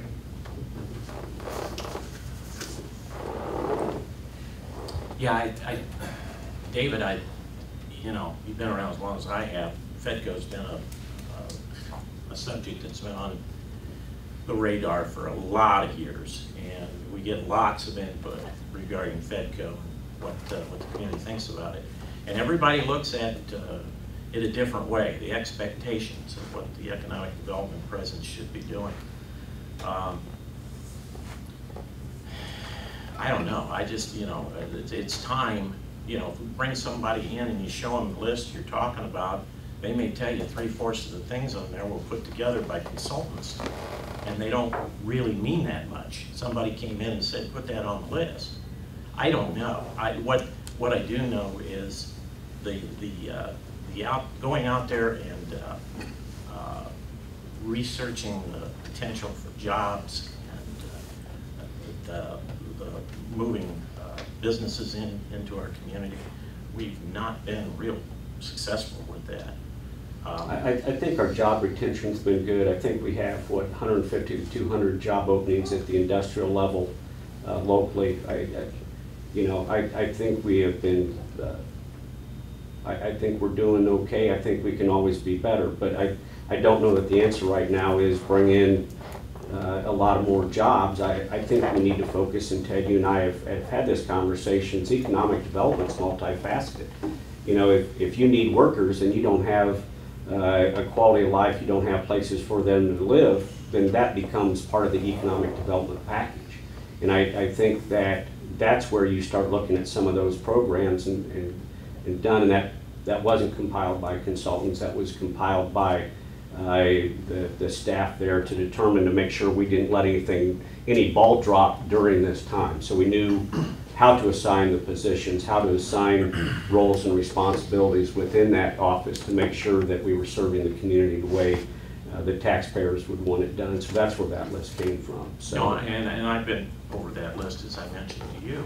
But what I'm saying is the original input for that list, for the director to put those things on the list, came from outside sources. I was not involved when that was done. I don't know if you were on the board at that time or not. I was not, so I cannot address that back, Ted. Okay, but I mean, council, it's entirely up to this council how we move forward with this. Again, appreciate your chewing it over. I think I see this as more of an opportunity to say that maybe the city council and the county council and the economic development need to work together more as a team, so that all three of us really kind of understand a little more of what's going on and how to redirect it. Because the way I understand economic development, it really depends on the area and what that area needs. So just because somebody's doing economic development like in South Bend doesn't mean that it's the same thing as Rochester, or Fulton County. So how do we know what they're doing in Fulton County when we really don't have discussions between us? And does then the county also has to pay for some of that? So are they happy with that too? And what are their expectations? And that is, regardless, I think, is what's lacking. And so who is the economic development person answering to? Well, the board representation has representation by Brian back to the city council. Ted was on and has made an appointment by a Board of Works member that sits on the board. You have a county commissioner on the board, and you have a county councilman on the board. So there really shouldn't be a reason why you don't have representation on the board to get feedback, I guess. So then if we've been dissatisfied basically with the outcome, or think that things need to change, or we're not getting the value, why wasn't things changed beforehand? I mean, because isn't that kind of the way it is hey, you're kind of working for us. So just because somebody steps away to say, hey, let's stop this whole entire economic development. I mean, because what happens if we don't give the money? What would happen if we don't give the money right now? Okay, and if we disagree with that, what's going to happen with what they're doing next year and what they have planned, even without a head? Well, I think it falls apart. And who loses then? Do we lose grants right now that's in the works? Do we lose, I mean, give us a couple of things that what's going to be lost if we say, yeah, you know what, we don't want to give you any money. We'll compile that list, we'll have it for you. Yeah. Yeah, it'd be great if you could get something like that together, David, before our next meeting. That would be great. And I think you and Rick and Brian could have a good handle on that to start filling them in, since you guys have been at that seat for, well, as long as I've been on the board. Yeah. Well, I might also remind you that for 5 years now, we have had an active part in playing it, but for, 20 years before that, it was all county. Our seated monies went. Your through 5 county. trumps my tenure, Ted, so that's why I see you as the senior guy on there. Yeah, but there was 20 plus years of all of our seeded money going to one entity to run FedCo. So, I mean, this stuff just hasn't come up overnight. There's things, and if we don't take the opportunity to try and do it better, we're missing the boat. And that doesn't necessarily mean cut the funding, but we've got to reshape it in some fashion, I believe. Well, if you recall, we looked at a restructure and did that within the last year and a half. So we did make strides to do that. We did a reconfiguration of everything. So, and you were involved with that, Ted, at the time. So, exactly. We have, this isn't like we haven't looked at this thing in the last 5 years either. We've looked at it, we've restructured it. We feel like we have a good structure, and then, as I said, I think you always have to be looking at, to Ruth's point, economic development is different when times are different. So I think anytime you're given the opportunity, you need to step back and say, are we the best we can be? How can we restructure? I would hope the city does that on an annual basis too. Well, we certainly do that. I don't want anyone to be misled that this thing has been a loose cannon for 20 years, when I don't think that is the case since I came on and you guys have been on there, and the things that we've looked at and the way that we have looked at things to try to restructure to make sure we were doing the best we could. Yeah, I mean, the evaluation and the restructuring and everything, yeah, we do. We do that. We also do it with our vendors and make an assessment and appraisal of our vendors. FedCo is one of our vendors. One of the council folks up here who will remain nameless pointed out to me that over 18 years, we've got a $5 million investment there. Show me the return on that. And that's tough. That's tough to bring out and lay out in front and say, here's what we did with that in lieu of buying T-bills. This is what our return is. So, I mean, there's a lot for this group to chew over here. Several of them have been here for quite a while and have gone through several years of this. Some haven't. Some it's relatively new to. So I, again, appreciate you guys chewing it up and giving your thoughts. And I would ask and encourage any one of you, afterwards I'll give you my cell phone, please feel free to reach out individually too, so I can help you understand and answer any questions you have individually. So as we think about the future of economic development, what the structure will be, what the vision is for the county and city, hopefully getting all moving forward, where does the current funding come from?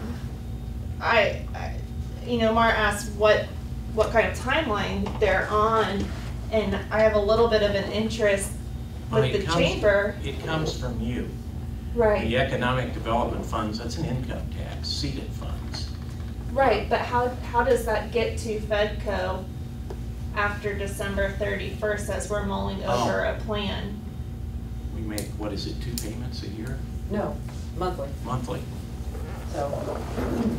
Yeah, and that's a good question, because we don't know. It's income tax. So no, yeah. if I may, Tiffany usually sends us an invoice, and we pay off the invoice based on the contract. So the total FedCo contract amount is broke down in 12 monthly payments. Yeah, but so that way it's an easier cash flow for FedCo. But it's a bureaucratic municipal structure. You don't know what you're going to get until those taxes come in. Right. That income tax is collected. Well, with income tax we do for next year. We already have those projected numbers for income tax for next year. Projected. Yes. Yeah. Because income tax, you can think about it, you pay your taxes in April you file your taxes, so that way we know the following year how much income we're actually gonna get. So for 2022, we're pretty confident we know what our income will be on income tax. We don't know after that, because you're usually 18 to 24 months behind on income taxes. But to her point, is the monies we pay are based on the contract agreement. So whatever total contract agreement you guys decide that looks like, this past year was 109, 110,000, whatever that was. And then I just got a monthly bill. So, but as far as our income coming in from seeded funds and income tax, yes, we don't know what that's gonna look like 2023. We're have a pretty good handle on it for 2022. So you're concerned about cash flow situation coming Yes. in because of the shared building and such. Mm-hmm. Yeah. Well, without a contract, it's hard for any of these projects to get done. In the meantime, you know, we have Tiffany, who's, thank God she stepped up as interim director and she's taken on that role, but, you know, without that contract, as of 12/31, if that doesn't get renewed or doesn't get signed for 22, I don't think she's here. So then you don't have anybody to respond to the needs. You don't have anybody representing FedCo as it is. So until we decide as a county, as a city, to restructure what that looks like, what the plan, what the vision is, there is no FedCo. Would the contract expire or would it be that?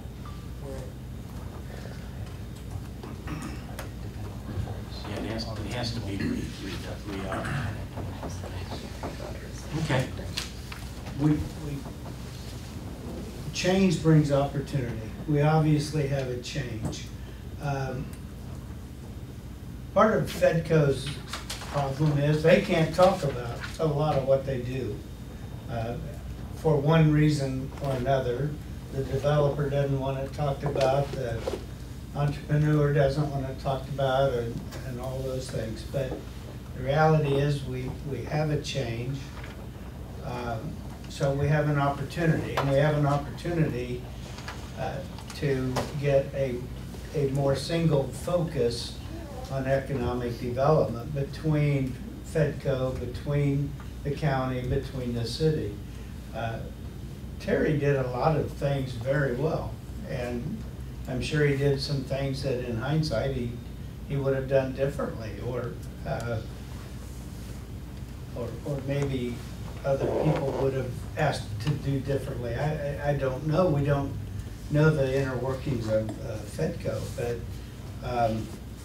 we have an opportunity, like Ruth has said a couple of times, about getting a direction that city and county can feel good about working together with the leadership of FedCo. We obviously have a tremendous asset in David with the president of FedCo. So we've got an opportunity to get this thing fixed and moving in the right direction.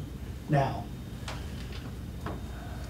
how we fund it, how much we fund and all that, but we owe it to FedCo and to the people involved, including Tiffany, to be prepared to make a decision within 30 days.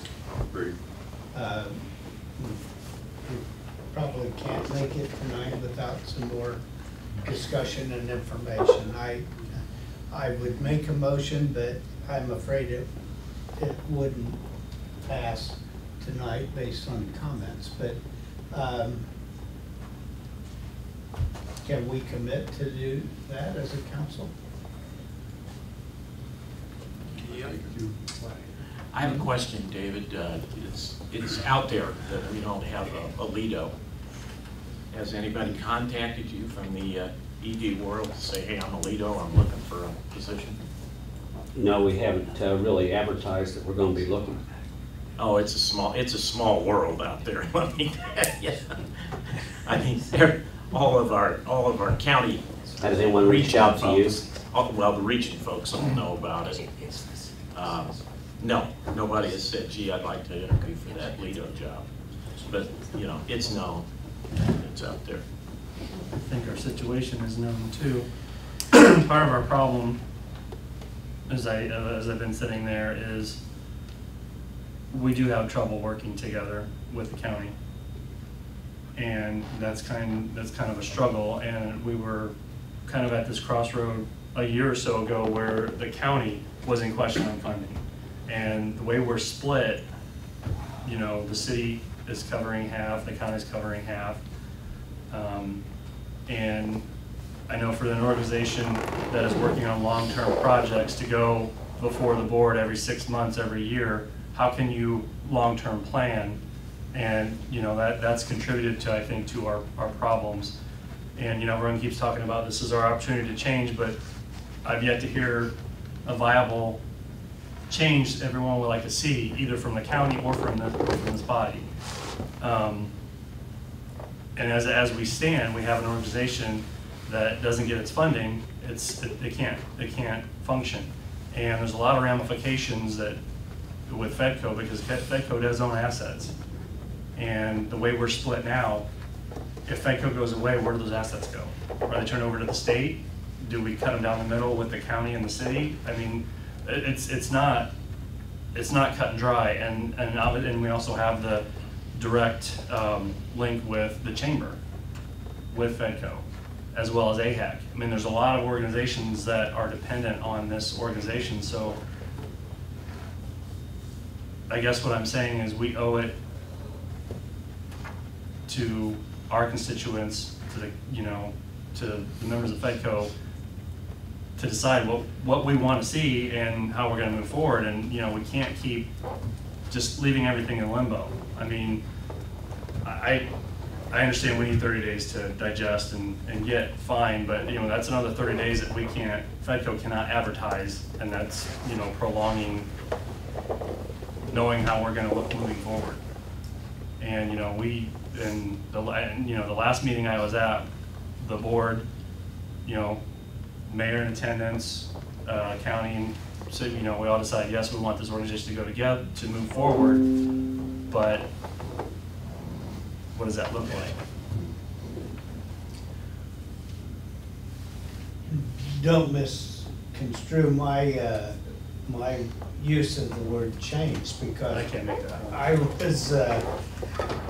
I was saying it's an opportunity for FedCo, as we have known and supported it, to maybe align things a little differently. Not talking about changing our funding process. So we're going to have new people, we're going to have new ideas. It's an opportunity that maybe somebody in that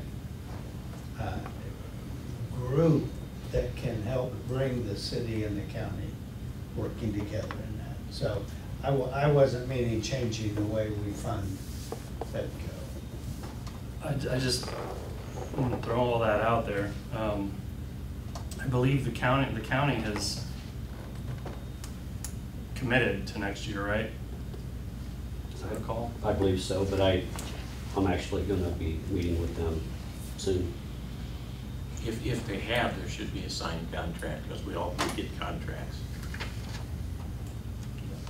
Do we know how much is needed from the city to like keep the doors open for FedCo?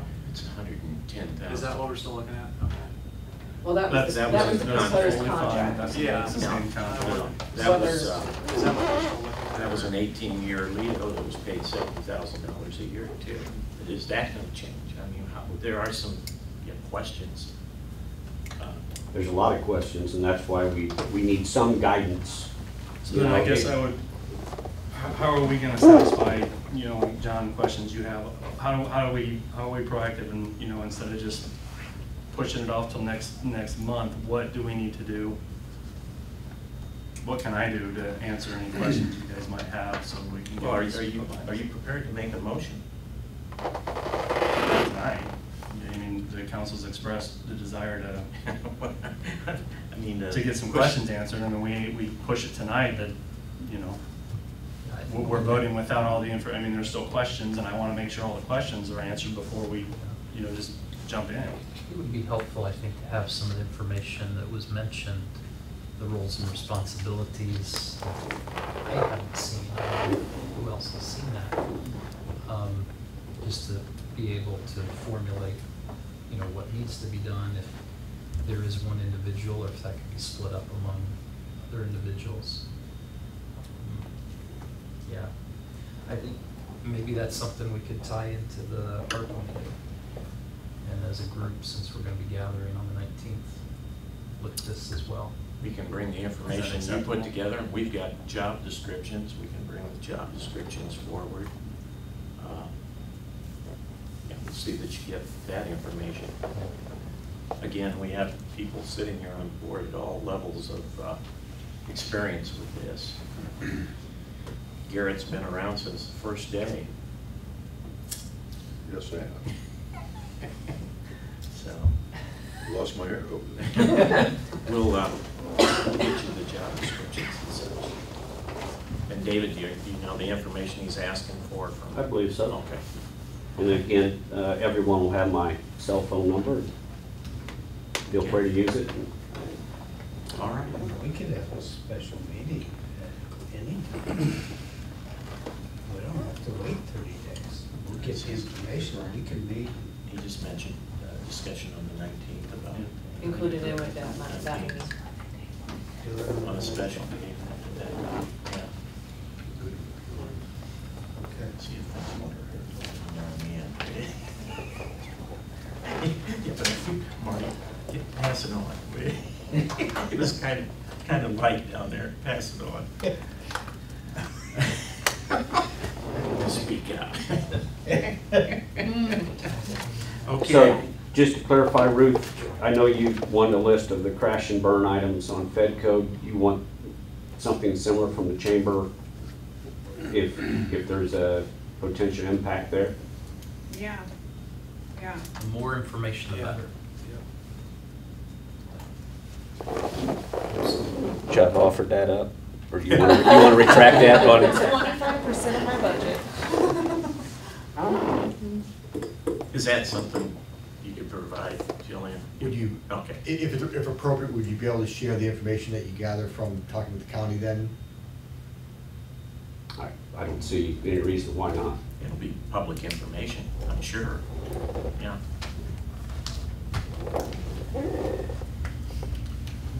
Okay. Any other discussion?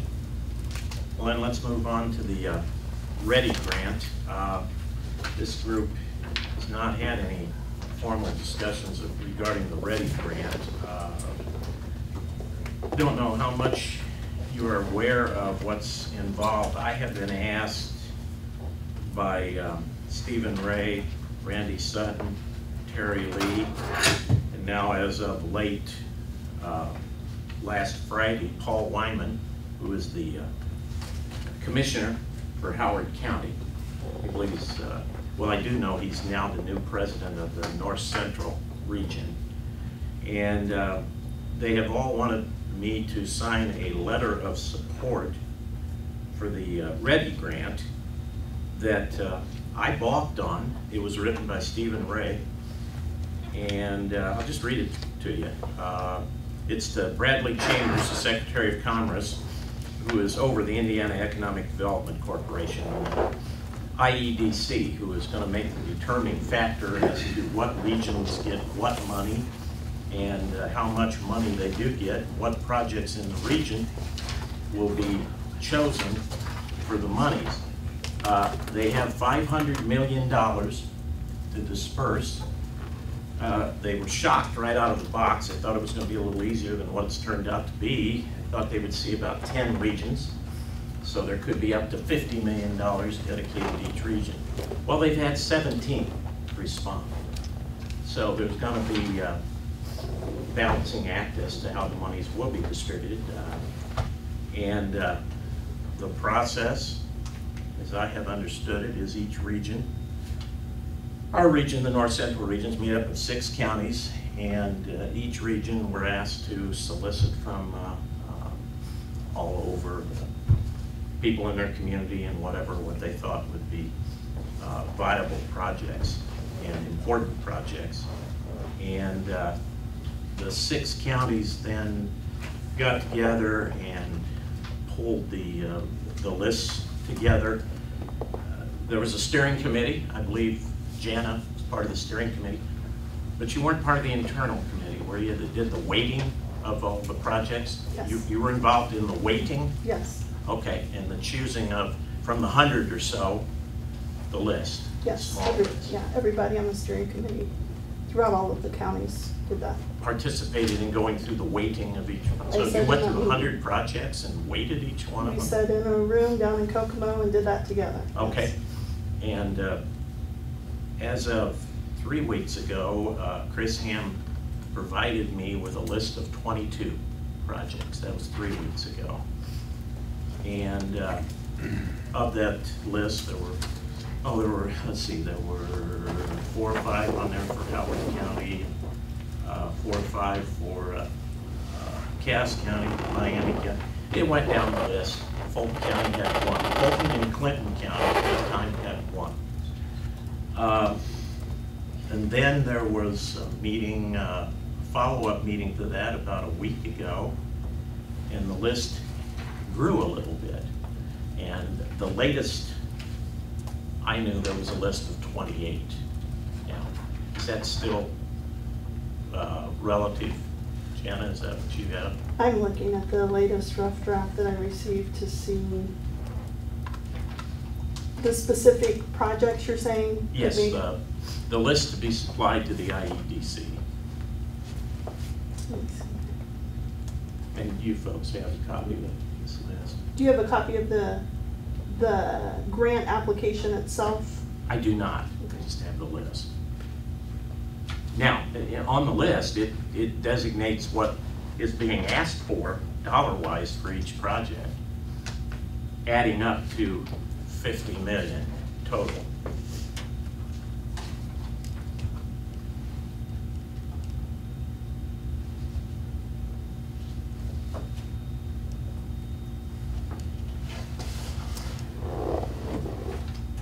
So would you like for me to read through where they are? You have a different project list? Do you have something that's more or less than 28? I have an actual copy, being on the steering committee, I have the actual copy of the draft that's 98% complete to be sent in as the application process. Is that 28 projects? Actually,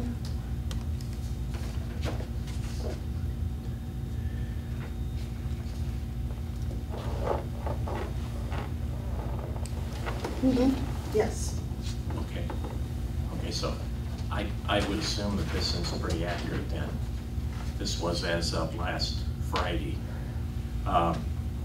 Again, and you must have participated in that meeting, there was an additional 6 projects brought forward that had to go through the evaluation and the weighing process to see whether they should make the list or not. And it was agreed that they should, and at that time also, I was told that the request from Fulton County was to change from a project that had been on the original 22 to the Manitou Meadows project. So one was pulled, one was added, made the list of 28. Now, this is of course the 50% match, and like I said, the projects all had to add up to 50 million. I was hesitant in signing a letter of support when I looked at the list and I saw 8 things on there for Howard County, and now they picked up 3 more projects. And it was just that way, and then here's little dinky Clinton and Fulton with their little bitty project. Let me read the letter, and then you'll probably see why I had some reservations. Dear Mr. Chambers, the elected officials of North Central Indiana are fully committed to and supportive of the North Central Indiana Regional Planning Council's plan, the North Central Ready Plan. The North Central Ready Plan is the result of a concentrated planning effort to engage our industry and business leaders, community and civic leaders, education, workforce, economic development professionals, as well as our local elected officials. This plan will serve as an update to the NCIRTC 2017 Comprehensive Economic Development Strategic Plan, as the READY Plan focuses on key strategies to attract, retain population, develop a talented and highly skilled workforce, and connect that pipeline to jobs to ensure economic sustainability throughout the region. North Central Indiana is uniquely positioned to deliver creative and innovative regional solutions. We seek to build on our previous efforts and past successes. The READY program will allow for transformational projects to accelerate residential growth, economic opportunities. Our plan focuses on strategic areas: workforce and education, quality of life, housing and public infrastructure. Collaboratively, the North Central region has identified common local issues developed in a collective regional strategy. We believe strong local communities are the foundation of stronger regional economics. We, the elected officials of North Central Indiana, fully support the region's READY initiative and are committed to the successful implementation. This initiative will have long-lasting generational impact. Thank you for consideration of our application. And again, I had some difficulty, and I explained this to Paul Weinman, who, by the way, is coming to see me tomorrow. We're going to discuss the region and our situation in some detail. But under Fulton County, he's got for signature Brian Lewis, Randy Sutton, and Ted Deck, Mayor of Rochester. I didn't feel till we met tonight, and as you can tell by this letter, it said that I am representing all of the elected. And until I threw this out tonight, I didn't know that to be a correct statement. And that's what I'm putting forward to you folks tonight. If I sign that, is that a correct statement? Is there 100% support?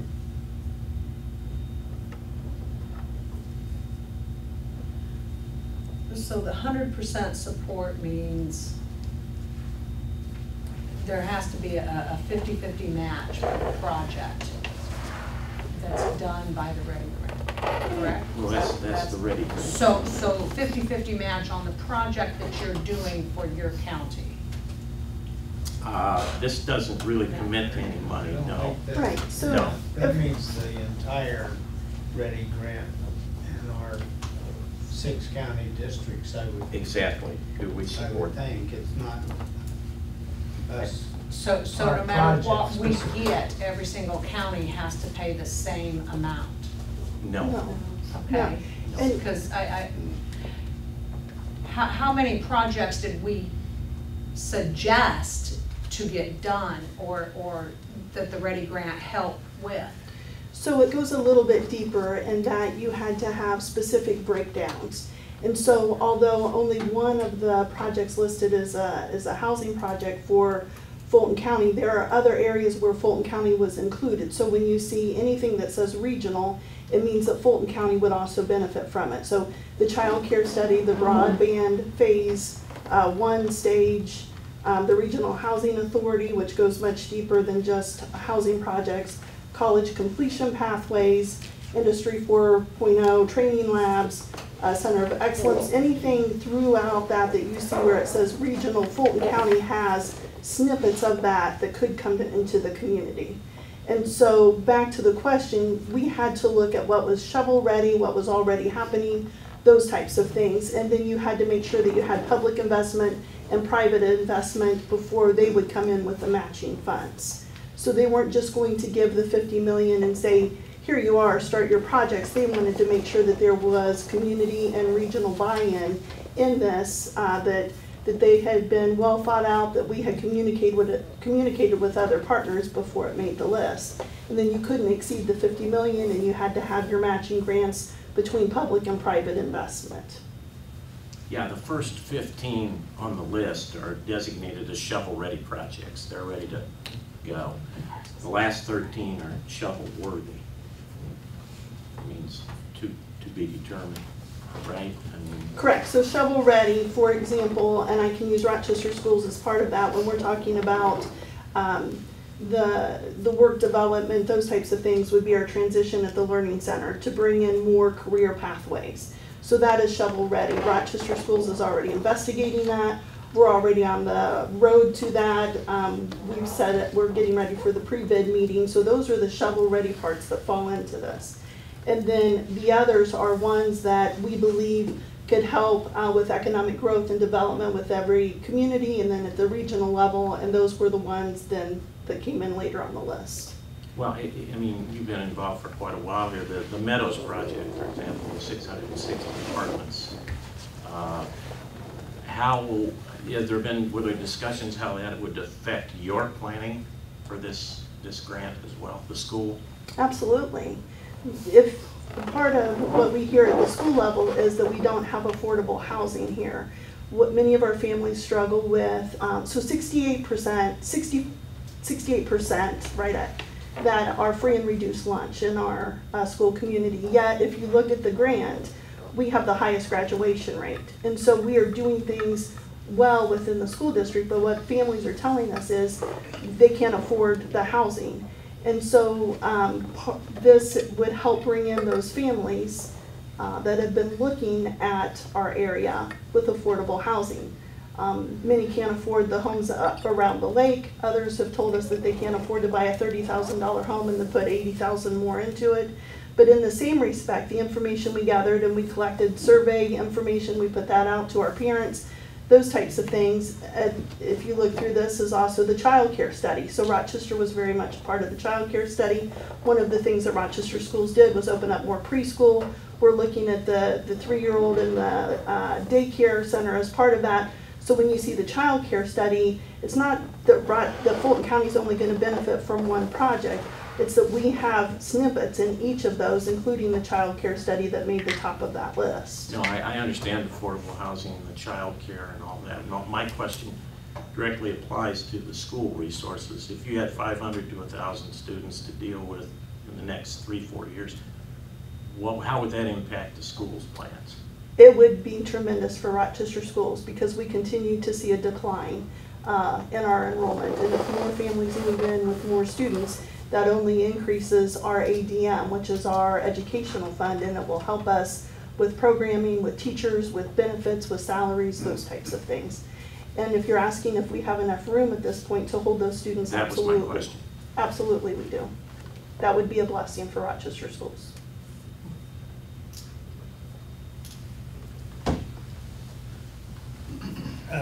Jen, I noticed on the list, we're the first project that doesn't have a lead entity listed. Does that have any impact on the weighting of, and will that, is that any significance on the list? I'm not sure exactly what you're looking at, Mart, I apologize. May I see what you're looking at? Or is that not? I noticed Ivy Tech and the counties and somebody's listed on most of the projects, but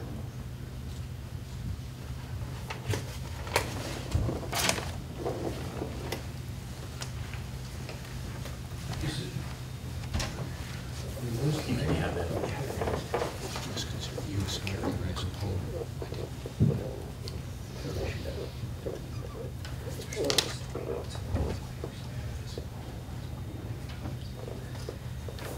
So Ted, I kind of read that as, okay, are we all in favor of the ready grant process?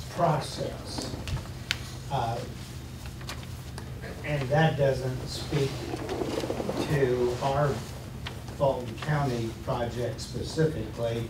No. And it doesn't settle anything No, specific. it's the whole, local. the region's process here. And Martin, no. When they were talking about lead entities in this, as I recall, when we were having those conversations, when we talked about workforce development, obviously Ivy Tech has the largest umbrella in workforce development, so they kind of took the lead in gathering the information, those types of things, to help better understand the community growth and then the regional growth that could come out of that. And Ivy Tech is an entity in every county with workforce development, including Rochester schools. And so they were the lead person with the most information or knowledge, or could help disseminate the information.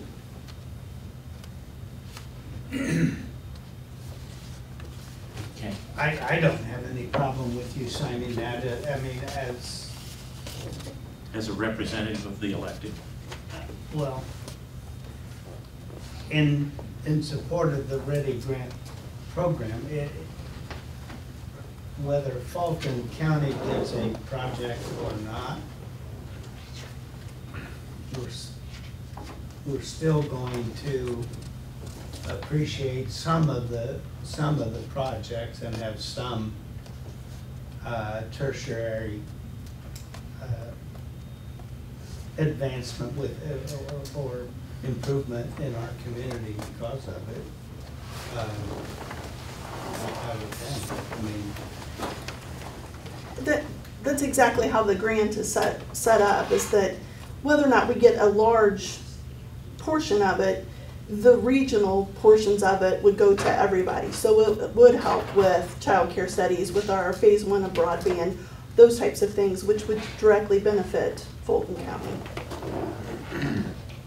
And just one step farther, and maybe this is too much into the minutia of it, how would those portions of funds then be distributed? Would that be out of the hierarchy of the region, president, vice president, the board, for the region? So they are forming representation from each county to set on that specific board of governance. Okay. Anybody have any issue then with my signing for the elected? I guess I would say, I think you're only signing for yourself. If they wanted to send something to each of us, they would have done that, or to the council. No, You're not that's for signing. the elected. No, the elected, says all the undersigned. You're not, if, as an example, if the county said, we're not gonna sign it, are you signing on their behalf? Lewis signed for the commissioners, Sutton signed for the council, Okay. and Denton signs for the city elected of Rochester. So, and I wanted to make sure that I didn't have two people sitting there saying, why are you signing something we're not in support of? This is the first we've had an opportunity to talk. Also is, I get a little gidgy about signing any letter anybody writes that I don't write. I'm not that guy. So does anybody have any issue with what I read? No. Okay. No, after Gianna's explanation, I feel a lot more comfortable with it. Okay, okay. Well, Commissioner Wyman will be here to, I'm sure, pick it up. Thank you. Gosh darn, do I still have any superintendents in the room? Do I?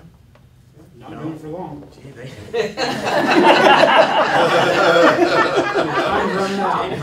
But they're still here. It's tough having a chief of police that's so shy, you know? Just a quick thing on the trick or treat hours. The Board of Works has recommended October the 31st from 5 to 7 p.m. for trick or treating, and Boo Fest on the 29th from 4 to 6. Anybody on the council have any problem with that? Could I have a motion to that effect? I just wondered why the two different nights, why we Halloween's a Sunday. Boo Fest. Halloween's a Sunday, and we can't get anybody church. None of the businesses are open on Sunday. Sure. So for Booth Fest, we really had to do it on a Friday night. We can do it any weekday, we just can't do it on weekends. Motion's made by Goodman, seconded by Todd. Any discussion? Okay, Are those you in worried favor? about the businesses running out of candy? Did you actually say Because that? in the years past, it's always been an hour. For real, it's always been an hour, and now we're doing it 2 hours. Is it longer? Yeah. Okay, well, we could do a shorter hour. I don't care, I want to make sure you let the businesses aware it's an extra hour, so Well, that's they're a gonna lot buy more candy. They're gonna need to buy more candy than they did in years Is it only past. been an hour? Yeah. Yeah. 4:30, what'd you say, what did we say, 4:30 to 5:30? 4:30 to 5:30. 4:30 to 5:30. What is it, Harry? You give out a couple $100 worth of candy? Oh, exactly. Over 1,000 pieces of candy. Oh my gosh. So if you extend that an extra hour, imagine what that's gonna be for. Well, I don't think there was the intent to extend it. I'll talk to Christine about that, but it Harry usually does- kind of runs its course. Harry does a great thing. With every other candy bar, he hands out a metformin. So, Okay, The one so thing do we're we gonna leave it adjust. to, or do we want me to amend my motion and knock it down to 1 hour? Well, Yeah. you guys don't need to approve the booth fest, that was just information. contest? Or she mentioned Yeah, I was still talking about your. I don't know, move on, What's Mr. your- President. Okay, ordinance and resolutions. Harry's We gonna have, yeah, it was unanimous. We went right past He it. held your arm up. Yes, I was in a sugar coma. 5:30. Okay, we've got a couple ordinance and a resolution here. Ordinance 12-2021, 2022 budget, the second and third readings. This is the one we had the Yeah. first reading. Yes. Yeah, and the resolution's already done, so we can mark that one off. Do I have a motion for the second reading of ordinance 12-2021, 2022 budget? By title only? Sure, why not? We're all on that page. Sure, by title only. So moved. Tosh made the motion. Do I have a second? Second. Brian seconded. Those in favor? Okay, by title only. Well, if they Can I had have a it, copy? Oh, Or have the yeah. original? And I did, now, everybody, if y'all noticed in your council packet, I made triple, quadruple sure that every number was where it needed to be. Yeah, but it isn't the No problem. zeros. It isn't the problem there, it's getting it over to the computer. I'm not gonna pass the buck. Okay. Okay. We'll just Ordinance say we- resolution for appropriation we'll leave of it tax October. rates, ordinance resolution number 12-2021. Okay, any discussion? Do I have a motion to suspend the rules and have the third reading by title only? second. Did you get that? Goodman and then Smith. And Smith, yeah, I Bam, got bam. it. Okay, those in favor? Okay, by title only. Ordinance resolution for appropriation and tax rates, ordinance resolution number 12-2021. Any discussions? Do I have a motion for the approval of ordinance 12-2021, 2022 budget? So moved. Second. Same 1-2 again. Those Got in it. favor? No, that was Brian, not. That was, I know, that was Yes. T-Fits, I got it. Unanimous, it was unanimous. Yes. Okay, Chief Butler, boy, man, you're up.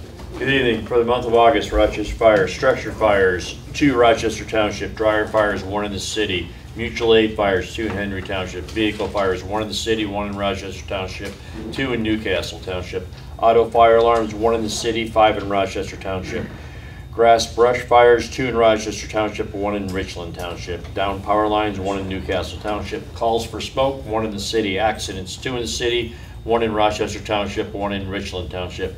Medical assist, 18 in the city, 5 in Rochester Township, 1 in Richland Township. CO checks, 1 in the city. Gas leaks, 1 in the city, 1 in Rochester Township, 1 in Richland Township. Service calls, 1 in Rochester Township. Canceled calls, 3 in the city, 2 in Henry Township, for a total of 59 calls, and we conducted 1 drill and training. Wow. Pending your questions, that concludes my report. Questions? Thank you. Thank you, Chief. Chief, I mean, the council doesn't get to hear this, the Board of Works does, but could you give a short explanation of the baby box program? Correct. The Knights of Columbus out of the St. Joe Church had collected money and got a baby box, a safe haven box, which is going to be mounted at the fire station. I'm in direct contact with contractors now to try to get this installed. What it is a unanimous box where a mother can come up. There'll be some literature and some instructions on the outside of the box. There is no camera, and we don't have any cameras at all at the fire station. Maybe I shouldn't have said that publicly, but we're manned 24 hours. So what can happen is if a mother or a family is overwhelmed with a newborn and don't know what to do with it, they can come to this fire station. They'll be able to open the box. Once the baby is placed in the box, there's a sensor in the box, so when that door is shut, the box then becomes locked. Once the door is open, there's a silent alarm sent to dispatch where they know that someone's by the box. So they will alert us, probably telephonically, saying, hey, you have some activity at the baby box. Once the baby is placed inside, another mechanism is secure, so when that door shuts, it locks. Mom cannot then change her mind at that time. We'll have instructions on who to call Child Protective Services, take the baby to the emergency room, get it checked out to make sure it's safe and sound, and then the baby is then awarded the state at that time, the way I understand it. But it's a safe alternative, so the child has a chance. If the family's overwhelmed, either financially or whatever the problem is, where they feel they can't cope with the raising a newborn, this will be an option for that child to have a chance at life. Thank you, Chief. Any questions for the Chief? Chief Schatz. You've got my report, let me know if you have questions. Thank you. Okay, Randy? Dwayne and I finished the street evaluation, so I got to load the data into the LTAP's DMS system, which will put us eligible for a community crossings grant next year. We have an October 19th field check with NDOT for our federal highway sidewalk and ADA ramp upgrade. And also next week we should have the prints for the 4th Street ADA sidewalk project. That's all I got. That's fine. Thank you. Any questions for Randy? Thank you. Okay, and Porter is not here, Altman's not here. Derek Holloway. He's not here. He left. Oh my gosh, okay, he's gone. Okay, hey, so much for the reports. Harry, anything on Downtown Partnership? Only thing to add to Boo Fest is we are gonna ask people to walk just one way and one way only around town, so. Oh, boy, good luck. We're gonna try to post some arrow signs and getting the word out on the radio and stuff that they'll be kind of trying to keep traffic directional and spaced a little bit. And there won't be anything else that night. There's just gonna be the trick or treating. There won't be any costume contests or games. It'll just be the trick or treating portion. We haven't heard anything. Is there gonna be a trunk in the park? Have you heard anything from the churches? I have not heard a word. Someone mentioned it to me, and yeah, they plan on it. David, I hate to put you on the spot. Anything from Grace? Grace will be doing one, is my understanding, but I'm not directly involved, but it's my understanding that they are planning on doing something. And businesses that are in the surrounding area that don't have a Main Street or 8th Street presence are welcome to come and participate in Boo Fest by, we can put them in front of some properties that aren't doing anything, if they like. Like Akron or Tijuana or Okay. whatever. Okay. They got candy? Bring candy. Okay, thanks, Harry. David, anything on Lake Manitou Association? We've been here long enough, lay straight.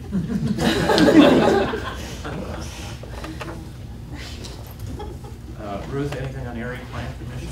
It's less active right now. Okay, no meeting. We've gone over FedCo. Redevelopment Commission meeting in the morning. Park Board, Chase? No. Okay. BZA Council on Aging, Marty?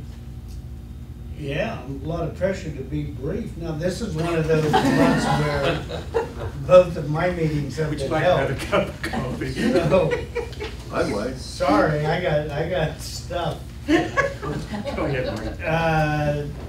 BZA met last Wednesday.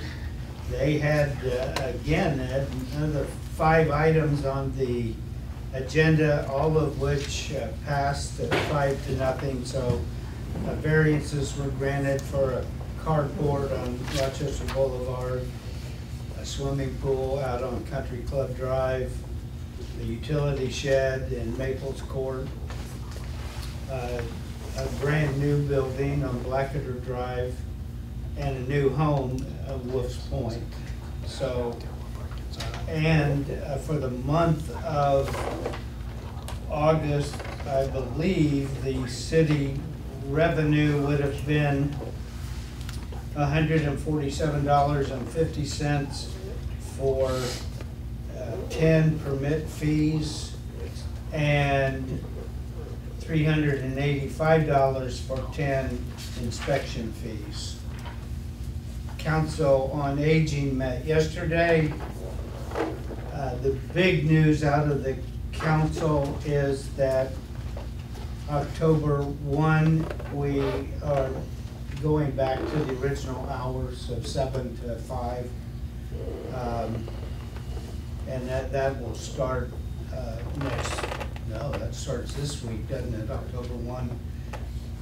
They are looking, Transpo's looking for another driver, one more to hire. RSVP is planning a trip to Branson. There are 14 spots left available. If anybody's interested, that's on the agenda.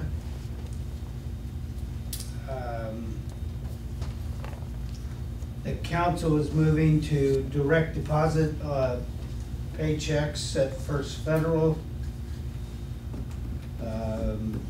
New LED lights are going into the garage.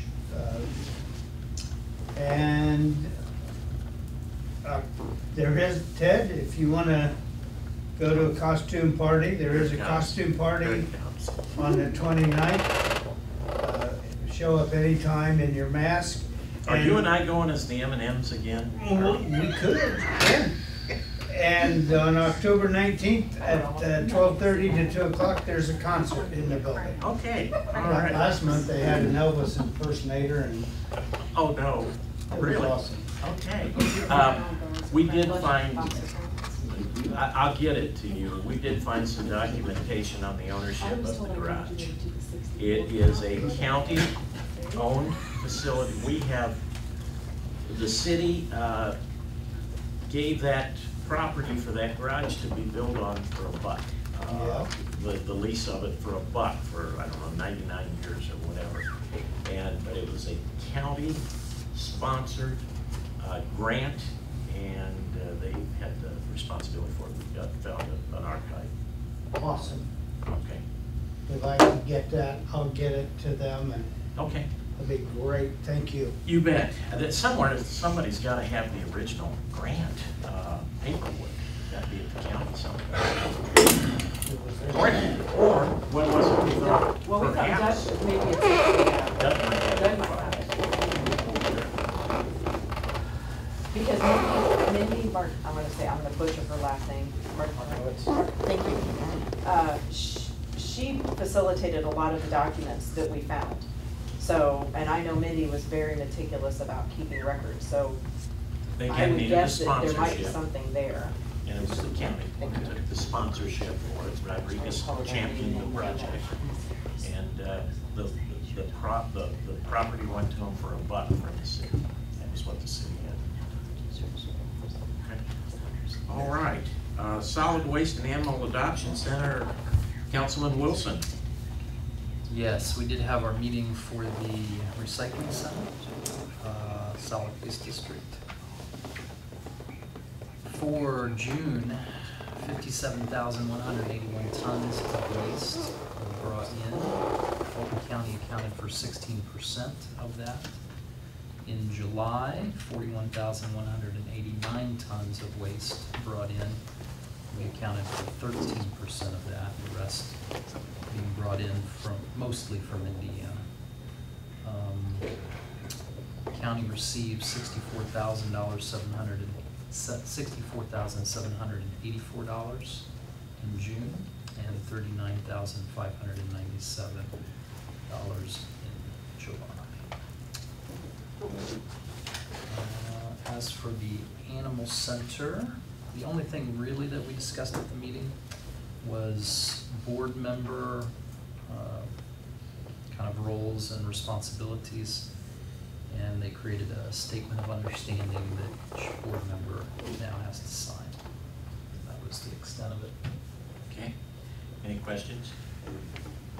Councilman Wilson? Thanks, Todd.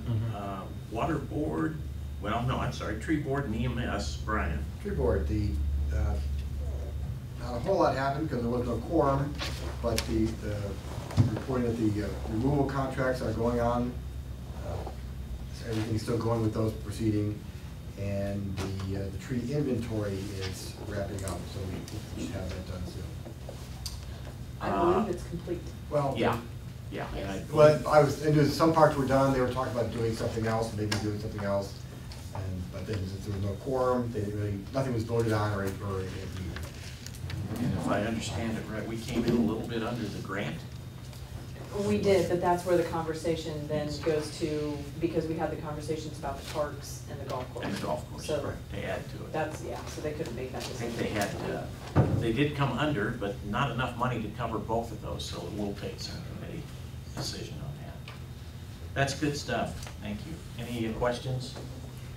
Okay, water board, John. As Derek always has it going, everything's running fine at the water board, and everything's going well with them. It's running, and we've all got water, and be happy. Life is good. The board did purchase property just next door that was Jim Down's rental. They purchased, and we will be taking that down to clear area and make room for another well some future date. Okay, anything from the legal department? No, Mr. Mayor? Nothing. Okay. We had something from, I'll have to look, we had something from Buttrick that showed up. Oh, it was I think the ruling from the federal OSHA Relative standards. to shots for Yeah. federal employees. I didn't read the whole thing, I just caught the Well, snippet. Yeah. Feds are mandating the shots for federal employees. So we'll be hearing more and more about that. I said, we're not federal employees. Yes. I've had my shot, but we're not federal employees, but that's good information. If we deal with a federal contractor, it's supposed to. That's what it was. It was going down into the contractor and subcontractor listing. Yeah. Okay. You probably know all about that? Nope, first I've heard of it. I'll kick it over to you. I thought you would. I just got it this afternoon. Okay, no ADA concerns. Folks, the chili cook-off and car show is 10/9. I will be out from, I'm gonna miss the chili cook-off. I will be out from 10/4, hopefully back sometime the week of the 11th. Got a cornea transplant. Are you gonna announce who gets to pick your card? Oh, I'm sorry. In my absence, da-da-da-da, the clerk treasurer will be picking the mayor's car I'm kind of excited. at the car show. Don't pick something hokey, okay? Seriously, Are Ted. you saying there's something hokey in the car show? I'm kind of a gearhead. Let's No, get it'll this be straight. something that has dealer on the side of it. Do I have a motion to adjourn? Motion to adjourn. Yes.